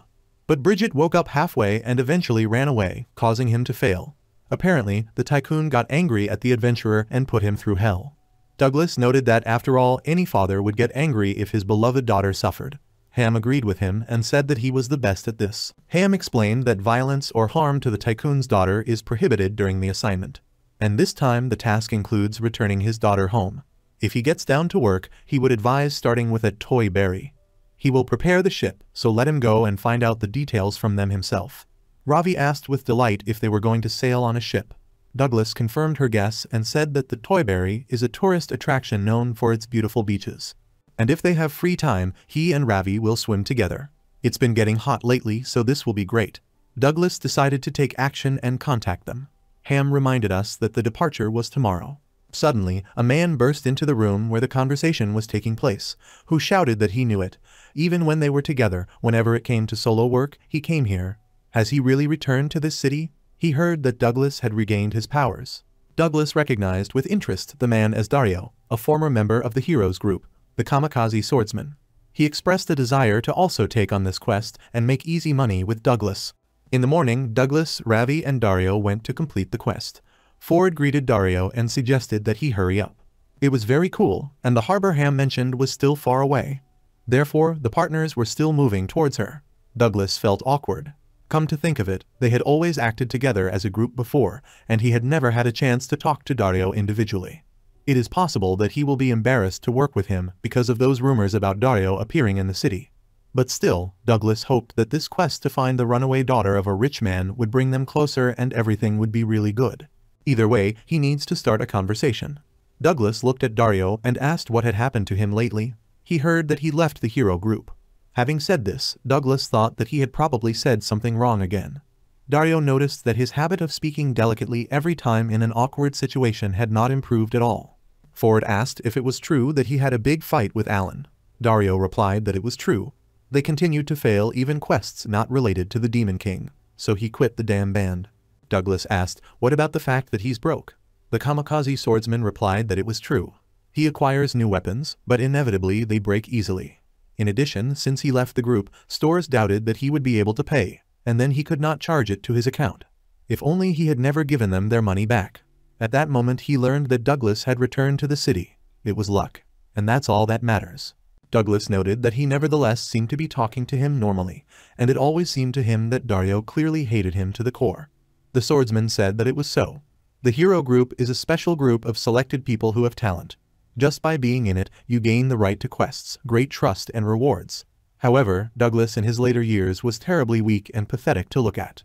This was why, even though he could have simply resigned, his desire to curry favor with the group of heroes seemed like he was trying to hold them back. Dario was disappointed. He couldn't see him, the former leader, in this state. Dario asked Douglas if it was true that he was now completely healthy and no longer had any debts. If that's the case, then he has no reason to hate him. Douglas liked Dario's frankness. Meanwhile, he asked why he became weak. Ford thought about whether he should tell him the truth or not. He probably shouldn't keep this a secret. He hugged his comrade and said that the truth is that Alan cursed him. Dario himself said the last words for him and laughed. What did he do to deserve this? Douglas replied that he himself did not know why. The kamikaze swordsman asked him what he planned to do next. Just don't let him pretend to be a fool. He came back here on purpose. Didn't he do this to beat the crap out of that Alan? Douglas replied that he had no such intention, he just wanted the ring back. Dario advised him to go to the guild and leave him there, because he would not willingly give him a satisfactory answer. Douglas replied that he just wanted to chat with him. For example, he would ask why Alan did such a bad thing, if he had a grudge against him or something like that. Although in his heart Douglas felt relieved that he had not bumped into Alan in the city. He wondered if he should still meet him. At this time, Ravi woke up, who was in Douglas's arms. She stretched sweetly and Ford wished her good morning. Dario looked at the girl and said that she looked like a doll. Joyful Douglas said that she is his daughter and she is really charming. Dario was surprised and asked if Douglas had really become stupid during this time. Douglas did not have time to answer his comrade to this remark, since they were called by Ham's informant who was supposed to transport them to Toy Berry. He stated that his name was Viaggio and he was the captain of the ship that was at the pier. The mercenaries climbed onto the deck of the ship, and Ravi was very surprised by the unusual appearance of Viaggio because he was a lizard. She called him Lizard San and Douglas was forced to apologize to the captain. However, this did not bother him at all. He said that it was just baby talk. After that, the ship set sail and easily glided over the waves. RVI was delighted. Viaggio, looking at her joy, asked if this was her first time on the ship, and she should be happy. The girl nodded her head happily. The captain asked Douglas how they were doing with food. Douglas replied he thought there was food on the ship. Viaggio said Toy Berry is about half a day's drive along the coast. He offered to catch some fish. Ravi asked the captain if they were going to catch fish using a net. He replied that the net is only suitable for rivers, she will soon see everything with her own eyes. Captain Viaggio approached the side, looking for something in the water. Then a long tongue darted from his mouth into the water, which deftly snatched a large fish from the depths of the sea. Soon there was enough fish to cook dinner. Viaggio looked at the catch and said that should be enough. Ravi began to count the fish, and Douglas was surprised at the original fishing technique of their captain. Viaggio Garoto replied that this was his one and only specialization. Then he asked Douglas if he could use ice magic. Lizards can eat fish raw, but for human consumption the fish must be frozen at least once to kill the parasites. Although he had heard that precise control of magic was tedious. If he wants, he can freeze the entire box of fish. Douglas quickly used his ice magic and froze the fish in a large piece of ice. The captain was very surprised at his abilities. Then Viaggio defrosted it and added some seasoning and declared that the dish was ready. People saw delicious pieces of fish laid out on a special dish and were surprised at the speed of Viaggio's culinary abilities. Dario said with caution that he had never eaten raw fish. Ravi asked Douglas if this dish was edible. Douglas answered hesitantly that it was possible. Then he saw a saucer with some kind of liquid and asked Viaggio what it was. He replied that it was called soy sauce. It's similar to when they ferment grains. The fact is that his older brother trades in the East, and there they sold him this, saying that it was a local dish. The girl noticed that it was black. Viaggio asked if they didn't like it. If they prefer another, then he can cook differently. At this time, Dario dipped a piece of fish into the sauce and exclaimed that it was delicious. Ravi also liked the sweet and salty taste. Viaggio invited the girl to eat another piece. Everyone began to eat the prepared dish with appetite. The ship's passengers were very pleased. It was a real treat. They were surprised at this extraordinary taste and did not bother to praise Viaggio. The captain seemed pleased. He said that actually, he has other seasonings. There is one green one. But Douglas interrupted him and said it was too early for children to try this. The ship continued on its way, its rigging creaking. The sea became rough and the sea began to roll. Ravi asked with caution whether this rocking would sink the ship. The captain was also worried and said that this was a really strange motion. Although the wind and waves seemed calm. After all, his 12th eldest brother has experience in weather forecasting. The girl was surprised and asked the lizard if he really had 12 older brothers. Viaggio replied that he actually had 15 brothers and sisters. Many lizard men have large families. He in turn asked Ravi if she was the only child in the family. She can't know what it's like to have many brothers and sisters. This is still a headache. Douglas saw a sad Ravi standing alone at the side of the ship. He asked her what happened. The girl replied that she was fine, and the captain suggested that she rest in a room on the lower deck. At this time, the ship rocked violently and the passengers were doused with water. Douglas asked what happened. One of the sailors told the captain the bad news: they were attacked by a squid. They were actually attacked by a giant squid, which engulfed the ship with its multiple tentacles. The captain shouted loudly. Douglas thought, that isn't the kraken an S-rank monster? This is not the kind of monster found in coastal waters like these. The ship was rocking violently. At this time, Dario made a dash and rushed to the stern, where the kraken was rampaging. Douglas noticed that the swordsman was faster than when he knew him. Moreover, it looks like his legs don't even need strengthening. Dario exclaimed, why don't he have some fun before starting the quest? In his hands was a magical weapon, a dispersing blade. A meteor shower hit the deck. Everything was filled with roar and crackling. Dario said that the monster has already reached its limit. He cut off part of the squid's tentacles. Nothing less was expected from someone who was once in the heroic squad. At this time his weapon was destroyed. The black block of the monster towered high above the ship. However, he continued to destroy the ship, rocking it. Ravi flopped onto the deck, and Douglas inquired about her condition. The girl said that she was in pain. At this time, the squid approached again. Dario noticed that this monster was just big. Suddenly, he was thrown back, and he thought that it was Douglas who used wind magic. He even cursed him.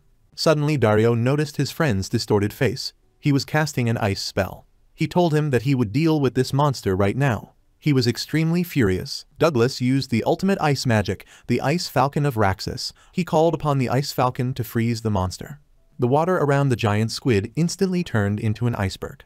The crew and passengers of the ship looked with horror and admiration at the huge mountain of ice that had formed in the place of the monster that had just splashed. The captain sighed with relief and said that they were saved. Douglas sat Ravi down on the bed in the cabin and called upon magic, complete healing, to heal the girl's wound received on deck. He asked her, is she in pain now? At this time, the door creaked and Dario entered the room, who said that they were leaving in half an hour. He said that squid would be transported on another ship. They said that the reward for pacification was with the informant. This is a lot of money. Then Dario smiled and asked Douglas what kind of ice model it was. Is he stronger now than in his heyday? It's not every day you see top-class magic. Ravi asked what is upper class. Dario was surprised that she didn't know this and replied that it was a skill rating. There are general skills called basic magic. Those that change the shape or power of objects are called first-class magic. And those that give rise to life belong to the highest magic. For example, complete healing is also considered high-class magic. Dario turned to Douglas and said that he seemed to be able to use it easily, but it was not a skill that he used for any scratches. Even his useless fanny couldn't use it. Douglas asked his friend not to speak like that. Dario objected and said that he speaks as it is. Ravi turned to her dad again and said that she wanted to practice magic. Douglas replied that of course she could practice. He explained to Dario that Ravi has been practicing magic since the days of Floria, the elven forest, but she still has not achieved any results. He wants to do something for her, and he will demonstrate a series of measures once they come to the city. Meanwhile, the girl put her palms in front of her and began to read a light magic spell, Radiance. Dario asked her if she couldn't use magic. Doesn't that mean she lacks ability? The girl energetically replied that she had abilities. Douglas confirmed that Ravi's skill potential is at least 5,000. Dario was surprised and said that then this is enough for the lower upper class. The sage class has at least 8,000 if he is not mistaken. Dario asked the girl what kind of magic she wants to learn. Ravi replied that she wanted to learn light magic. The swordsman asked her that it was obvious that this was not the first time she had seen this magic. She must have seen many others in the past, and despite this, why did she choose light magic? Dario looked at the girl and said that the first magic gave rise to a strong desire. He asked her to try to remember why she chose light magic, and then, if she has a predisposition to it and she figures out what the trick is, it won't take her much time to learn. Douglas looked thoughtfully at Dario.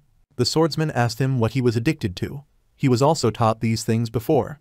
Douglas responded that he was bad at expressing his feelings in words. At this time, Ravi asked Dario what magic did he learn first. Douglas knew that Dario was the only one in the heroes group who could not use magic. He quickly told her that no one knew. Dario confirmed that he had already forgotten. After that, the swordsman announced that he was going to bed and let Dad teach her everything else. He asked them to wake him up as soon as they arrived. The door slammed and Douglas thanked him belatedly. Douglas caught up with him on deck and said that he was surprisingly good at taking care of others, something he had never noticed while they were in the group. He's good at teaching. Dario replied that it was just for fun. Douglas replied that he was very happy for him. He then said that something happened during the discussion, and he didn't take it very well. It seems that he and Ravi reminded him of something that upset him. Dario looked closely at Douglas and said that it was a surprise. In this case, let him not try to delve into the past again. Alan would be angry with him for doing this. After all, he is not of the same blood as this girl, and he is not related to her. Douglas agreed with him, but said that they were now a real family. Dario said that he already understood this. He also had one family, and they were not related. 10 years ago, when he was only 12 years old, he lived in a village where only children lived. He grew up in one nameless place. The children got along well with each other, and Dario was an authority among them. They revolved around him and constantly asked for something. Dario was something of a brother among the children. The inhabitants of this place ate their food right on the floor of the wretched building. But the food seemed delicious and life seemed eternal. There were 12 children living in an unnamed village. The main difference from the orphanage was that there were no adults in the village. The eldest of them was called San, and he was in charge. This name was given to him by his younger children for one simple reason. Because the day always clears up when the sun appears. Without their parents, they lived quite well in this place. Dario gave his portion of food to one girl, because San was in charge of cooking that day, and he hated that his food was always full of leaves. San told Dario to eat this grass too, because he was not growing at all. San decided that someday he would leave this settlement to fill the bellies of these children to the brim. San asked the children, have they seen a skill book anywhere? Then he turned to Dario and asked him to go away with him for a minute. San was wearing his cape, which he never parted with. This was important to him. He reminded Dario that he intended to leave this village tomorrow, and asked him to express his opinion. He informed him of the disaster that had befallen the country. A few months after the creature called the Demon King appeared among the demons, a rumor began to spread that in places near the dungeons where monsters were born, monsters that had not previously existed began to appear. San told Dario that a selection exam was being held in Baltsac for the squad that would be sent to pacify the Demon King. He had heard that they judged candidates based on strength, regardless of background or upbringing. If he can get into this squad, they won't have to worry about money anymore. And even if nothing works out, he can be hired into the military police.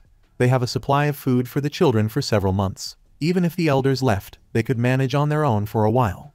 San looked into Dario's eyes and asked if he wanted to go with him. Dario, without hesitation, answered that he was not interested.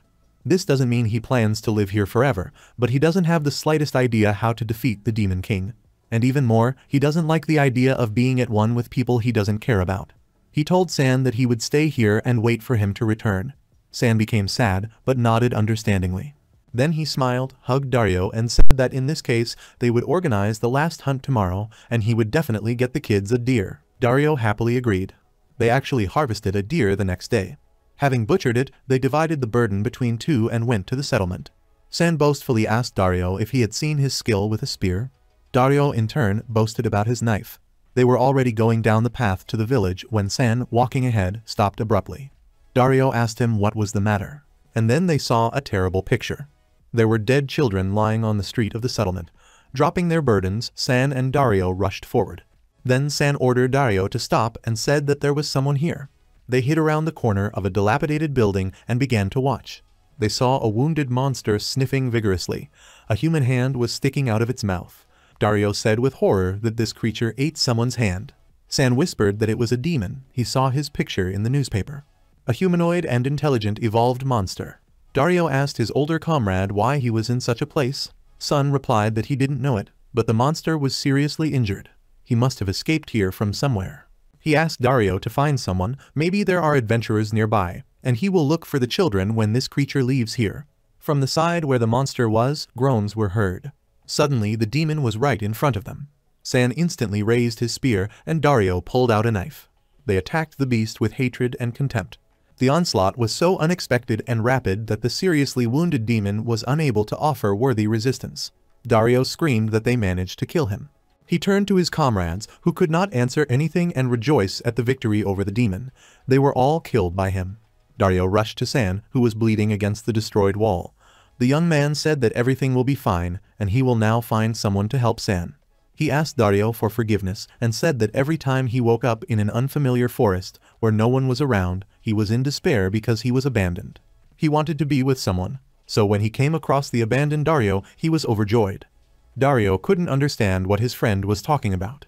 The older comrade continued to speak, overcoming the pain. He said that Dario would be lonely and there was no reason for him to stay here anymore. You don't have to do this just for the sake of the children. From now on he must be free. Sand died and it started to rain. Standing in the pouring rain, Dario thought that he was the only one left and therefore must live on. He remembered the last words of his older friend. Although the children are here, he will be lonely if he leaves, so he will leave this memory here with him. Dario didn't shed any tears, he was just constantly thirsty.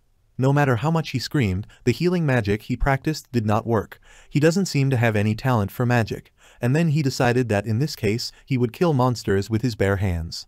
Dario remembered the qualifying exam that San told him about, and he went to Balzac. Douglas listened to Dario's story with growing excitement. The swordsman looked into his eyes and said that Ravi was his child and that he should do everything in his power to be by her side. It was the first time Douglas had seen such a pure look from his former comrade, and he simply could not talk to him further because of the lump that had risen in his throat. After some time, Biagio reported that they had arrived at the scene. He stated that he needed to sell some goods, so they would have to part ways. He said that he visited this harbor every 3 days, and if they were going back with him, then they should wait for him here. Douglas Ford thanked the captain for everything, and the lizard expressed the hope that they would see them again. Ravi, coming ashore, admired the beauty of this place. She was surprised that there were so many people here. Dad agreed with her, although in reality there weren't that many people here. Douglas turned to Dario and said that he planned to head out to sea as soon as they were done with this task. He asked him why don't they swim together. Dario tried to refuse, but Douglas strongly insisted. Dario gave in and Douglas breathed a sigh of relief. After that, they headed to Tolkien, the quest giver, to find his runaway daughter. The mansion in which this man lived was incredibly majestic. There was a fountain in front of the facade, and large white marble statues stood on the sides of the building. Tolkien met them, lounging in a chair. He turned out to be a rather impressive old man and looked down on the mercenaries. Douglas found that there was a generally frightening atmosphere in his office. There was always a person next to Tolkien. The former adventurer asked the merchants at the port about Tolkien, but no one told him that he made such a depressing impression. This mansion and the interior are too extravagant. Who is he? Meanwhile, the rich man stirred in his chair and asked, looking predatorily at the mercenaries, if they were Douglas Ford and Dario San. They answered in the affirmative. The man next to the owner's chair said that he was acting as Mr. Tolkien's secretary and his name was Alfred Kane. It was he who issued the quest to the agent on the instructions of Mr. Tooth Tolkien. For some reason, Douglas and Dario felt afraid. Dario, Douglas, and Ravi, who set out to find a girl who ran away from home to buy a magical criminal cuckoo, arrived at the mansion of the incredibly rich Mr. Tolkien, located in Toyberry, and were faced with an unusual situation. Tolkien rudely asked Alfred why he brought some nondescript people to him again, even though he specifically sent the request to the informant because the Adventurers Guild is unreliable. Absolutely nothing has changed. Alfred objected to the gentleman and said, pointing to Douglas, that the name of this guardian adventurer flashes in the newspapers every day. Tolkien, lighting a cigar, asked, so what? Didn't he say that strength is everything? These guys will be the same as the ones he kicked out. Dario looked at the rich man with hostility. He pulled out a dagger from its sheath and said, turning to the old man, that he would immediately cut his throat if he lit a cigarette. He hates smoke. Is he really going to do this in front of the guests? At least thought a little about the situation. Douglas asked Dario why he was suddenly furious. Then he looked at the cigar in Tolkien's hands and decided that Dario must be worried about Ravi in his own way. He apologized to the old man for his comrade's rudeness, and said that he understood that he was alarmed by the action of his daughter, who ran away from home. However, if he doesn't mind, they could talk outside. Today the weather is good, and he is sure that the conversation will go better there in the air. The former adventurer thought that they must have angered the old man. Looks like they won't be able to do this job. Suddenly Tolkien began to cry and said that they were wonderful people who cared about their daughters, and he had already driven away 30 adventurers. In truth, he had heard that some guardians had come to take on the task, but he had suspicions that this was another trick motivated by gold. However, no matter how adults act, children behave sincerely. The old man looked Douglas in the eyes and said that this complete trust on the part of his daughter showed him how much he valued her. After this, Tolkien sincerely asked for forgiveness for testing them. He even ruined his mood. Douglas hastened to reassure the unhappy father and said that everything was fine. Meanwhile, the old man rose from his chair and declared that his name was Tolkien, and he worked as a merchant. He glanced at the mercenaries and formally asked them to take on his task. He said that all this happened 10 days ago. His daughter Bridget came home from the Magic Academy for the summer holidays and said that she wanted to go somewhere. He gave her pocket money, but she suddenly exploded and ended up throwing the money at him. So that the girl would not have any bitter thoughts after the death of his wife, he planned to make every effort to work and raise his daughter. He couldn't believe that she would throw that gold right in his face. He lost his temper and they quarreled after that. Douglas asked the old man, so after that she ran away from home. Tolkien answered in the affirmative and sighed heavily. The merchant said that Bridget was definitely wrong for what she did. However, he also regrets that he was too harsh with her. Once they find his daughter, he wants them to tell her he's sorry. When the mercenaries were on the street, Dario asked if this old man's head was not bewitched by gold. Douglas replied that he had no choice because the company could not do without him. Douglas agreed with what Dario was saying. All this was clear. Even if they bring Bridget back, only Tolkien himself can resolve this disagreement between him and his daughter. However, the former adventurer was sure that he was also worried. Because there is no father who does not think about his child. Mr. Tolkien owned 3 hotels. He believed that his daughter Bridget could live in one of them. The reason for this belief lies in the fact that due to the illusionists accompanying his daughter, regular employees cannot find her. Therefore, the mercenaries decided to check these hotels first. Douglas considered it necessary to use magic for this. He read a certain spell from the Book of Knowledge. Using magic assessment, they were able to check all 3 hotels very quickly. But there was no reaction. Dario was annoyed that Bridget was not at any of the 3 hotels. What the hell is the matter? Ravi, watching Dad's magical actions, asked him if this could tell if there was someone in the hotel who had run away from home. Douglas laughed and said that this would be a simple way to find out if there were any illusions being used here. However, if there is a reaction, then there are illusionists here. And if there are illusionists, then Tolkien's daughter should also be nearby. Dario shouted irritably, looking into the bushes, so that whoever was hiding there would pull himself together and come out already. The mercenaries were surprised to notice that Mr.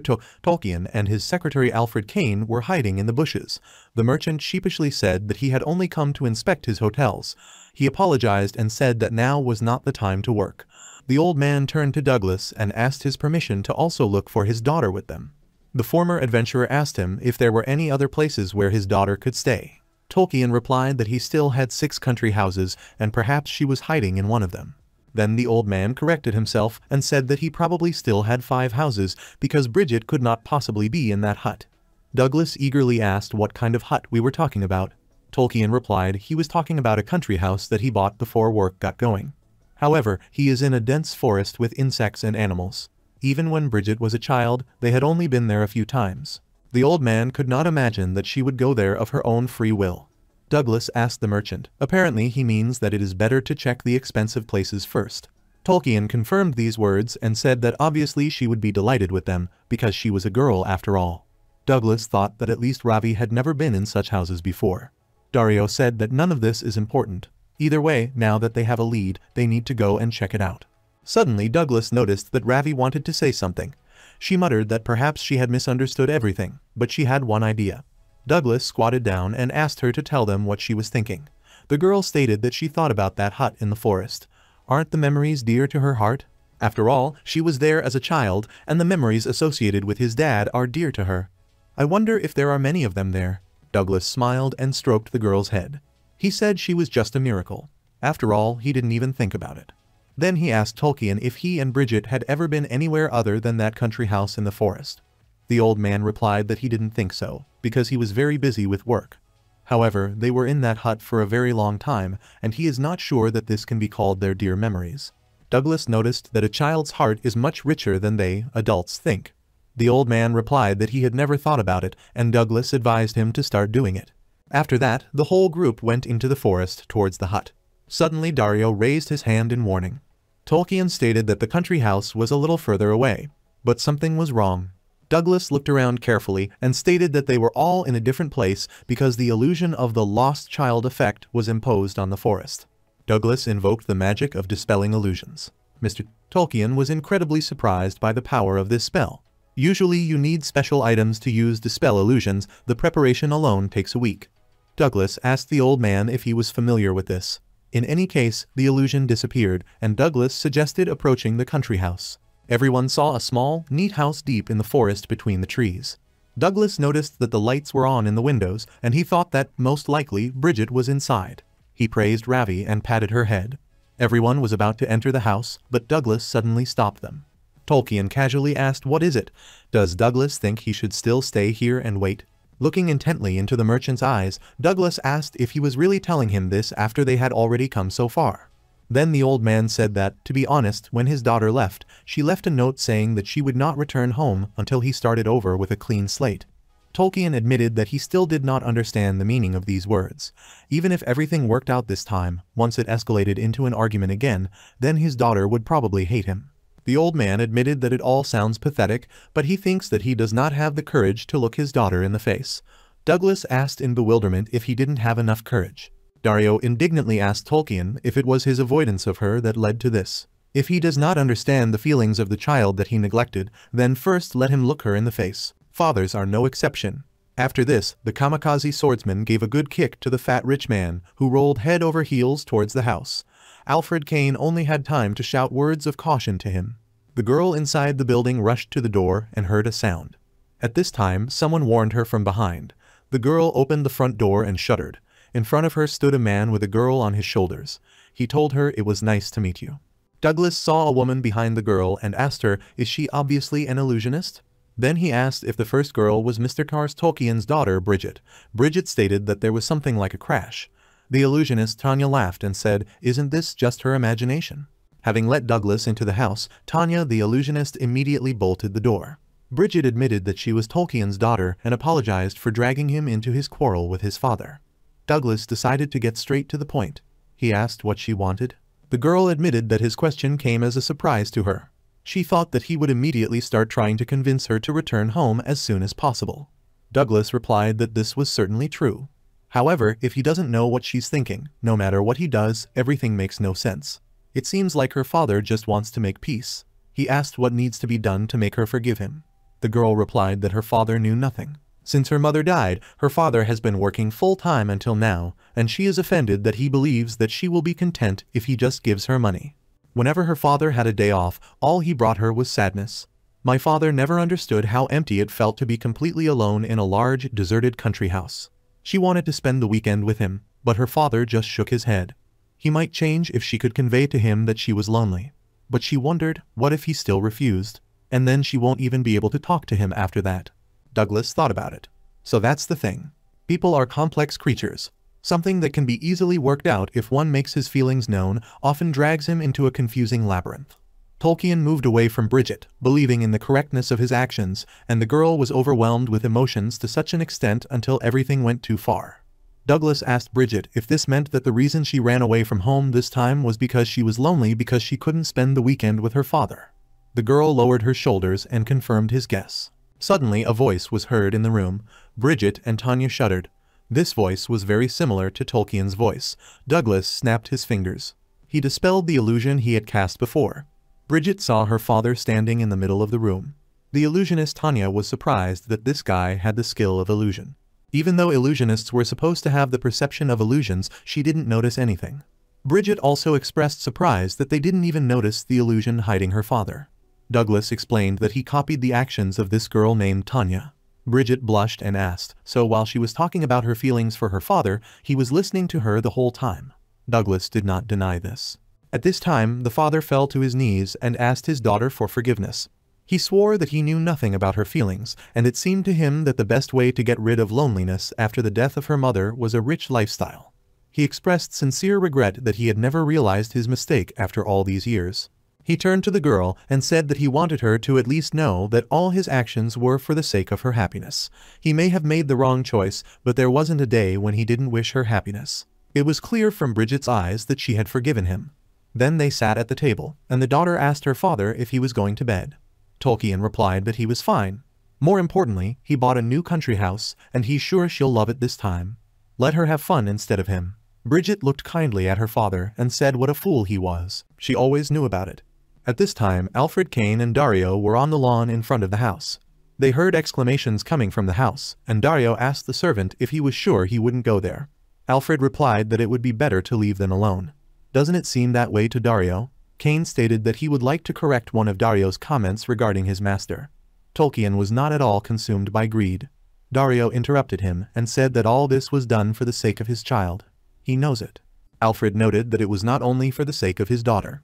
His master takes the money he earns from trading and uses it to help the orphans find work. Dario was very surprised by this news. Alfred said that in the last few years, monsters have become rampant again. Even though he was alone in this endeavor to give a future to many orphans, he also devoted his sleep to work. However, Tolkien also used to be an adventurer, which may be evidence of why he saved so many people. Dario laughed cheerfully and said that he would never have believed that the old man was not bad at all. Kane continued talking. He didn't know why Tolkien stopped being an adventurer. Perhaps this happened because of the daughter or because of something else. To be fair, he was also an orphan and thinks that his master adopted him during one of his adventures. Unfortunately, he was seriously injured back then and his memory still hasn't recovered, but he will never forget the warm touch of his palm when he adopted him. This man has always lived for someone for a long time. Dario was deep in thought. Scraps of pictures from the past flashed before him. Suddenly, he took the medallion from his neck and handed it to Alfred Kane. Dario said that this thing belongs to him. However, whenever he looks at her, he feels strangely nostalgic. This is what he treasured most in the past. Again, pictures of the past flashed before Dario, and the moment of San's death appeared before him as if it were a recent event. He covered his face with his hands and Alfred asked him what happened. Dario asked him to shut up. The stern and merciless kamikaze swordsman cried. He was so happy when he was with him, but he completely forgot about him. He then apologized to Alfred for kicking his master so hard. It turns out that Tolkien is a wonderful person. Kane agreed with this statement, and Dario thought that they were all still children. He did not think at all that everything would turn out this way. It was difficult and awkward for him to look someone in the face.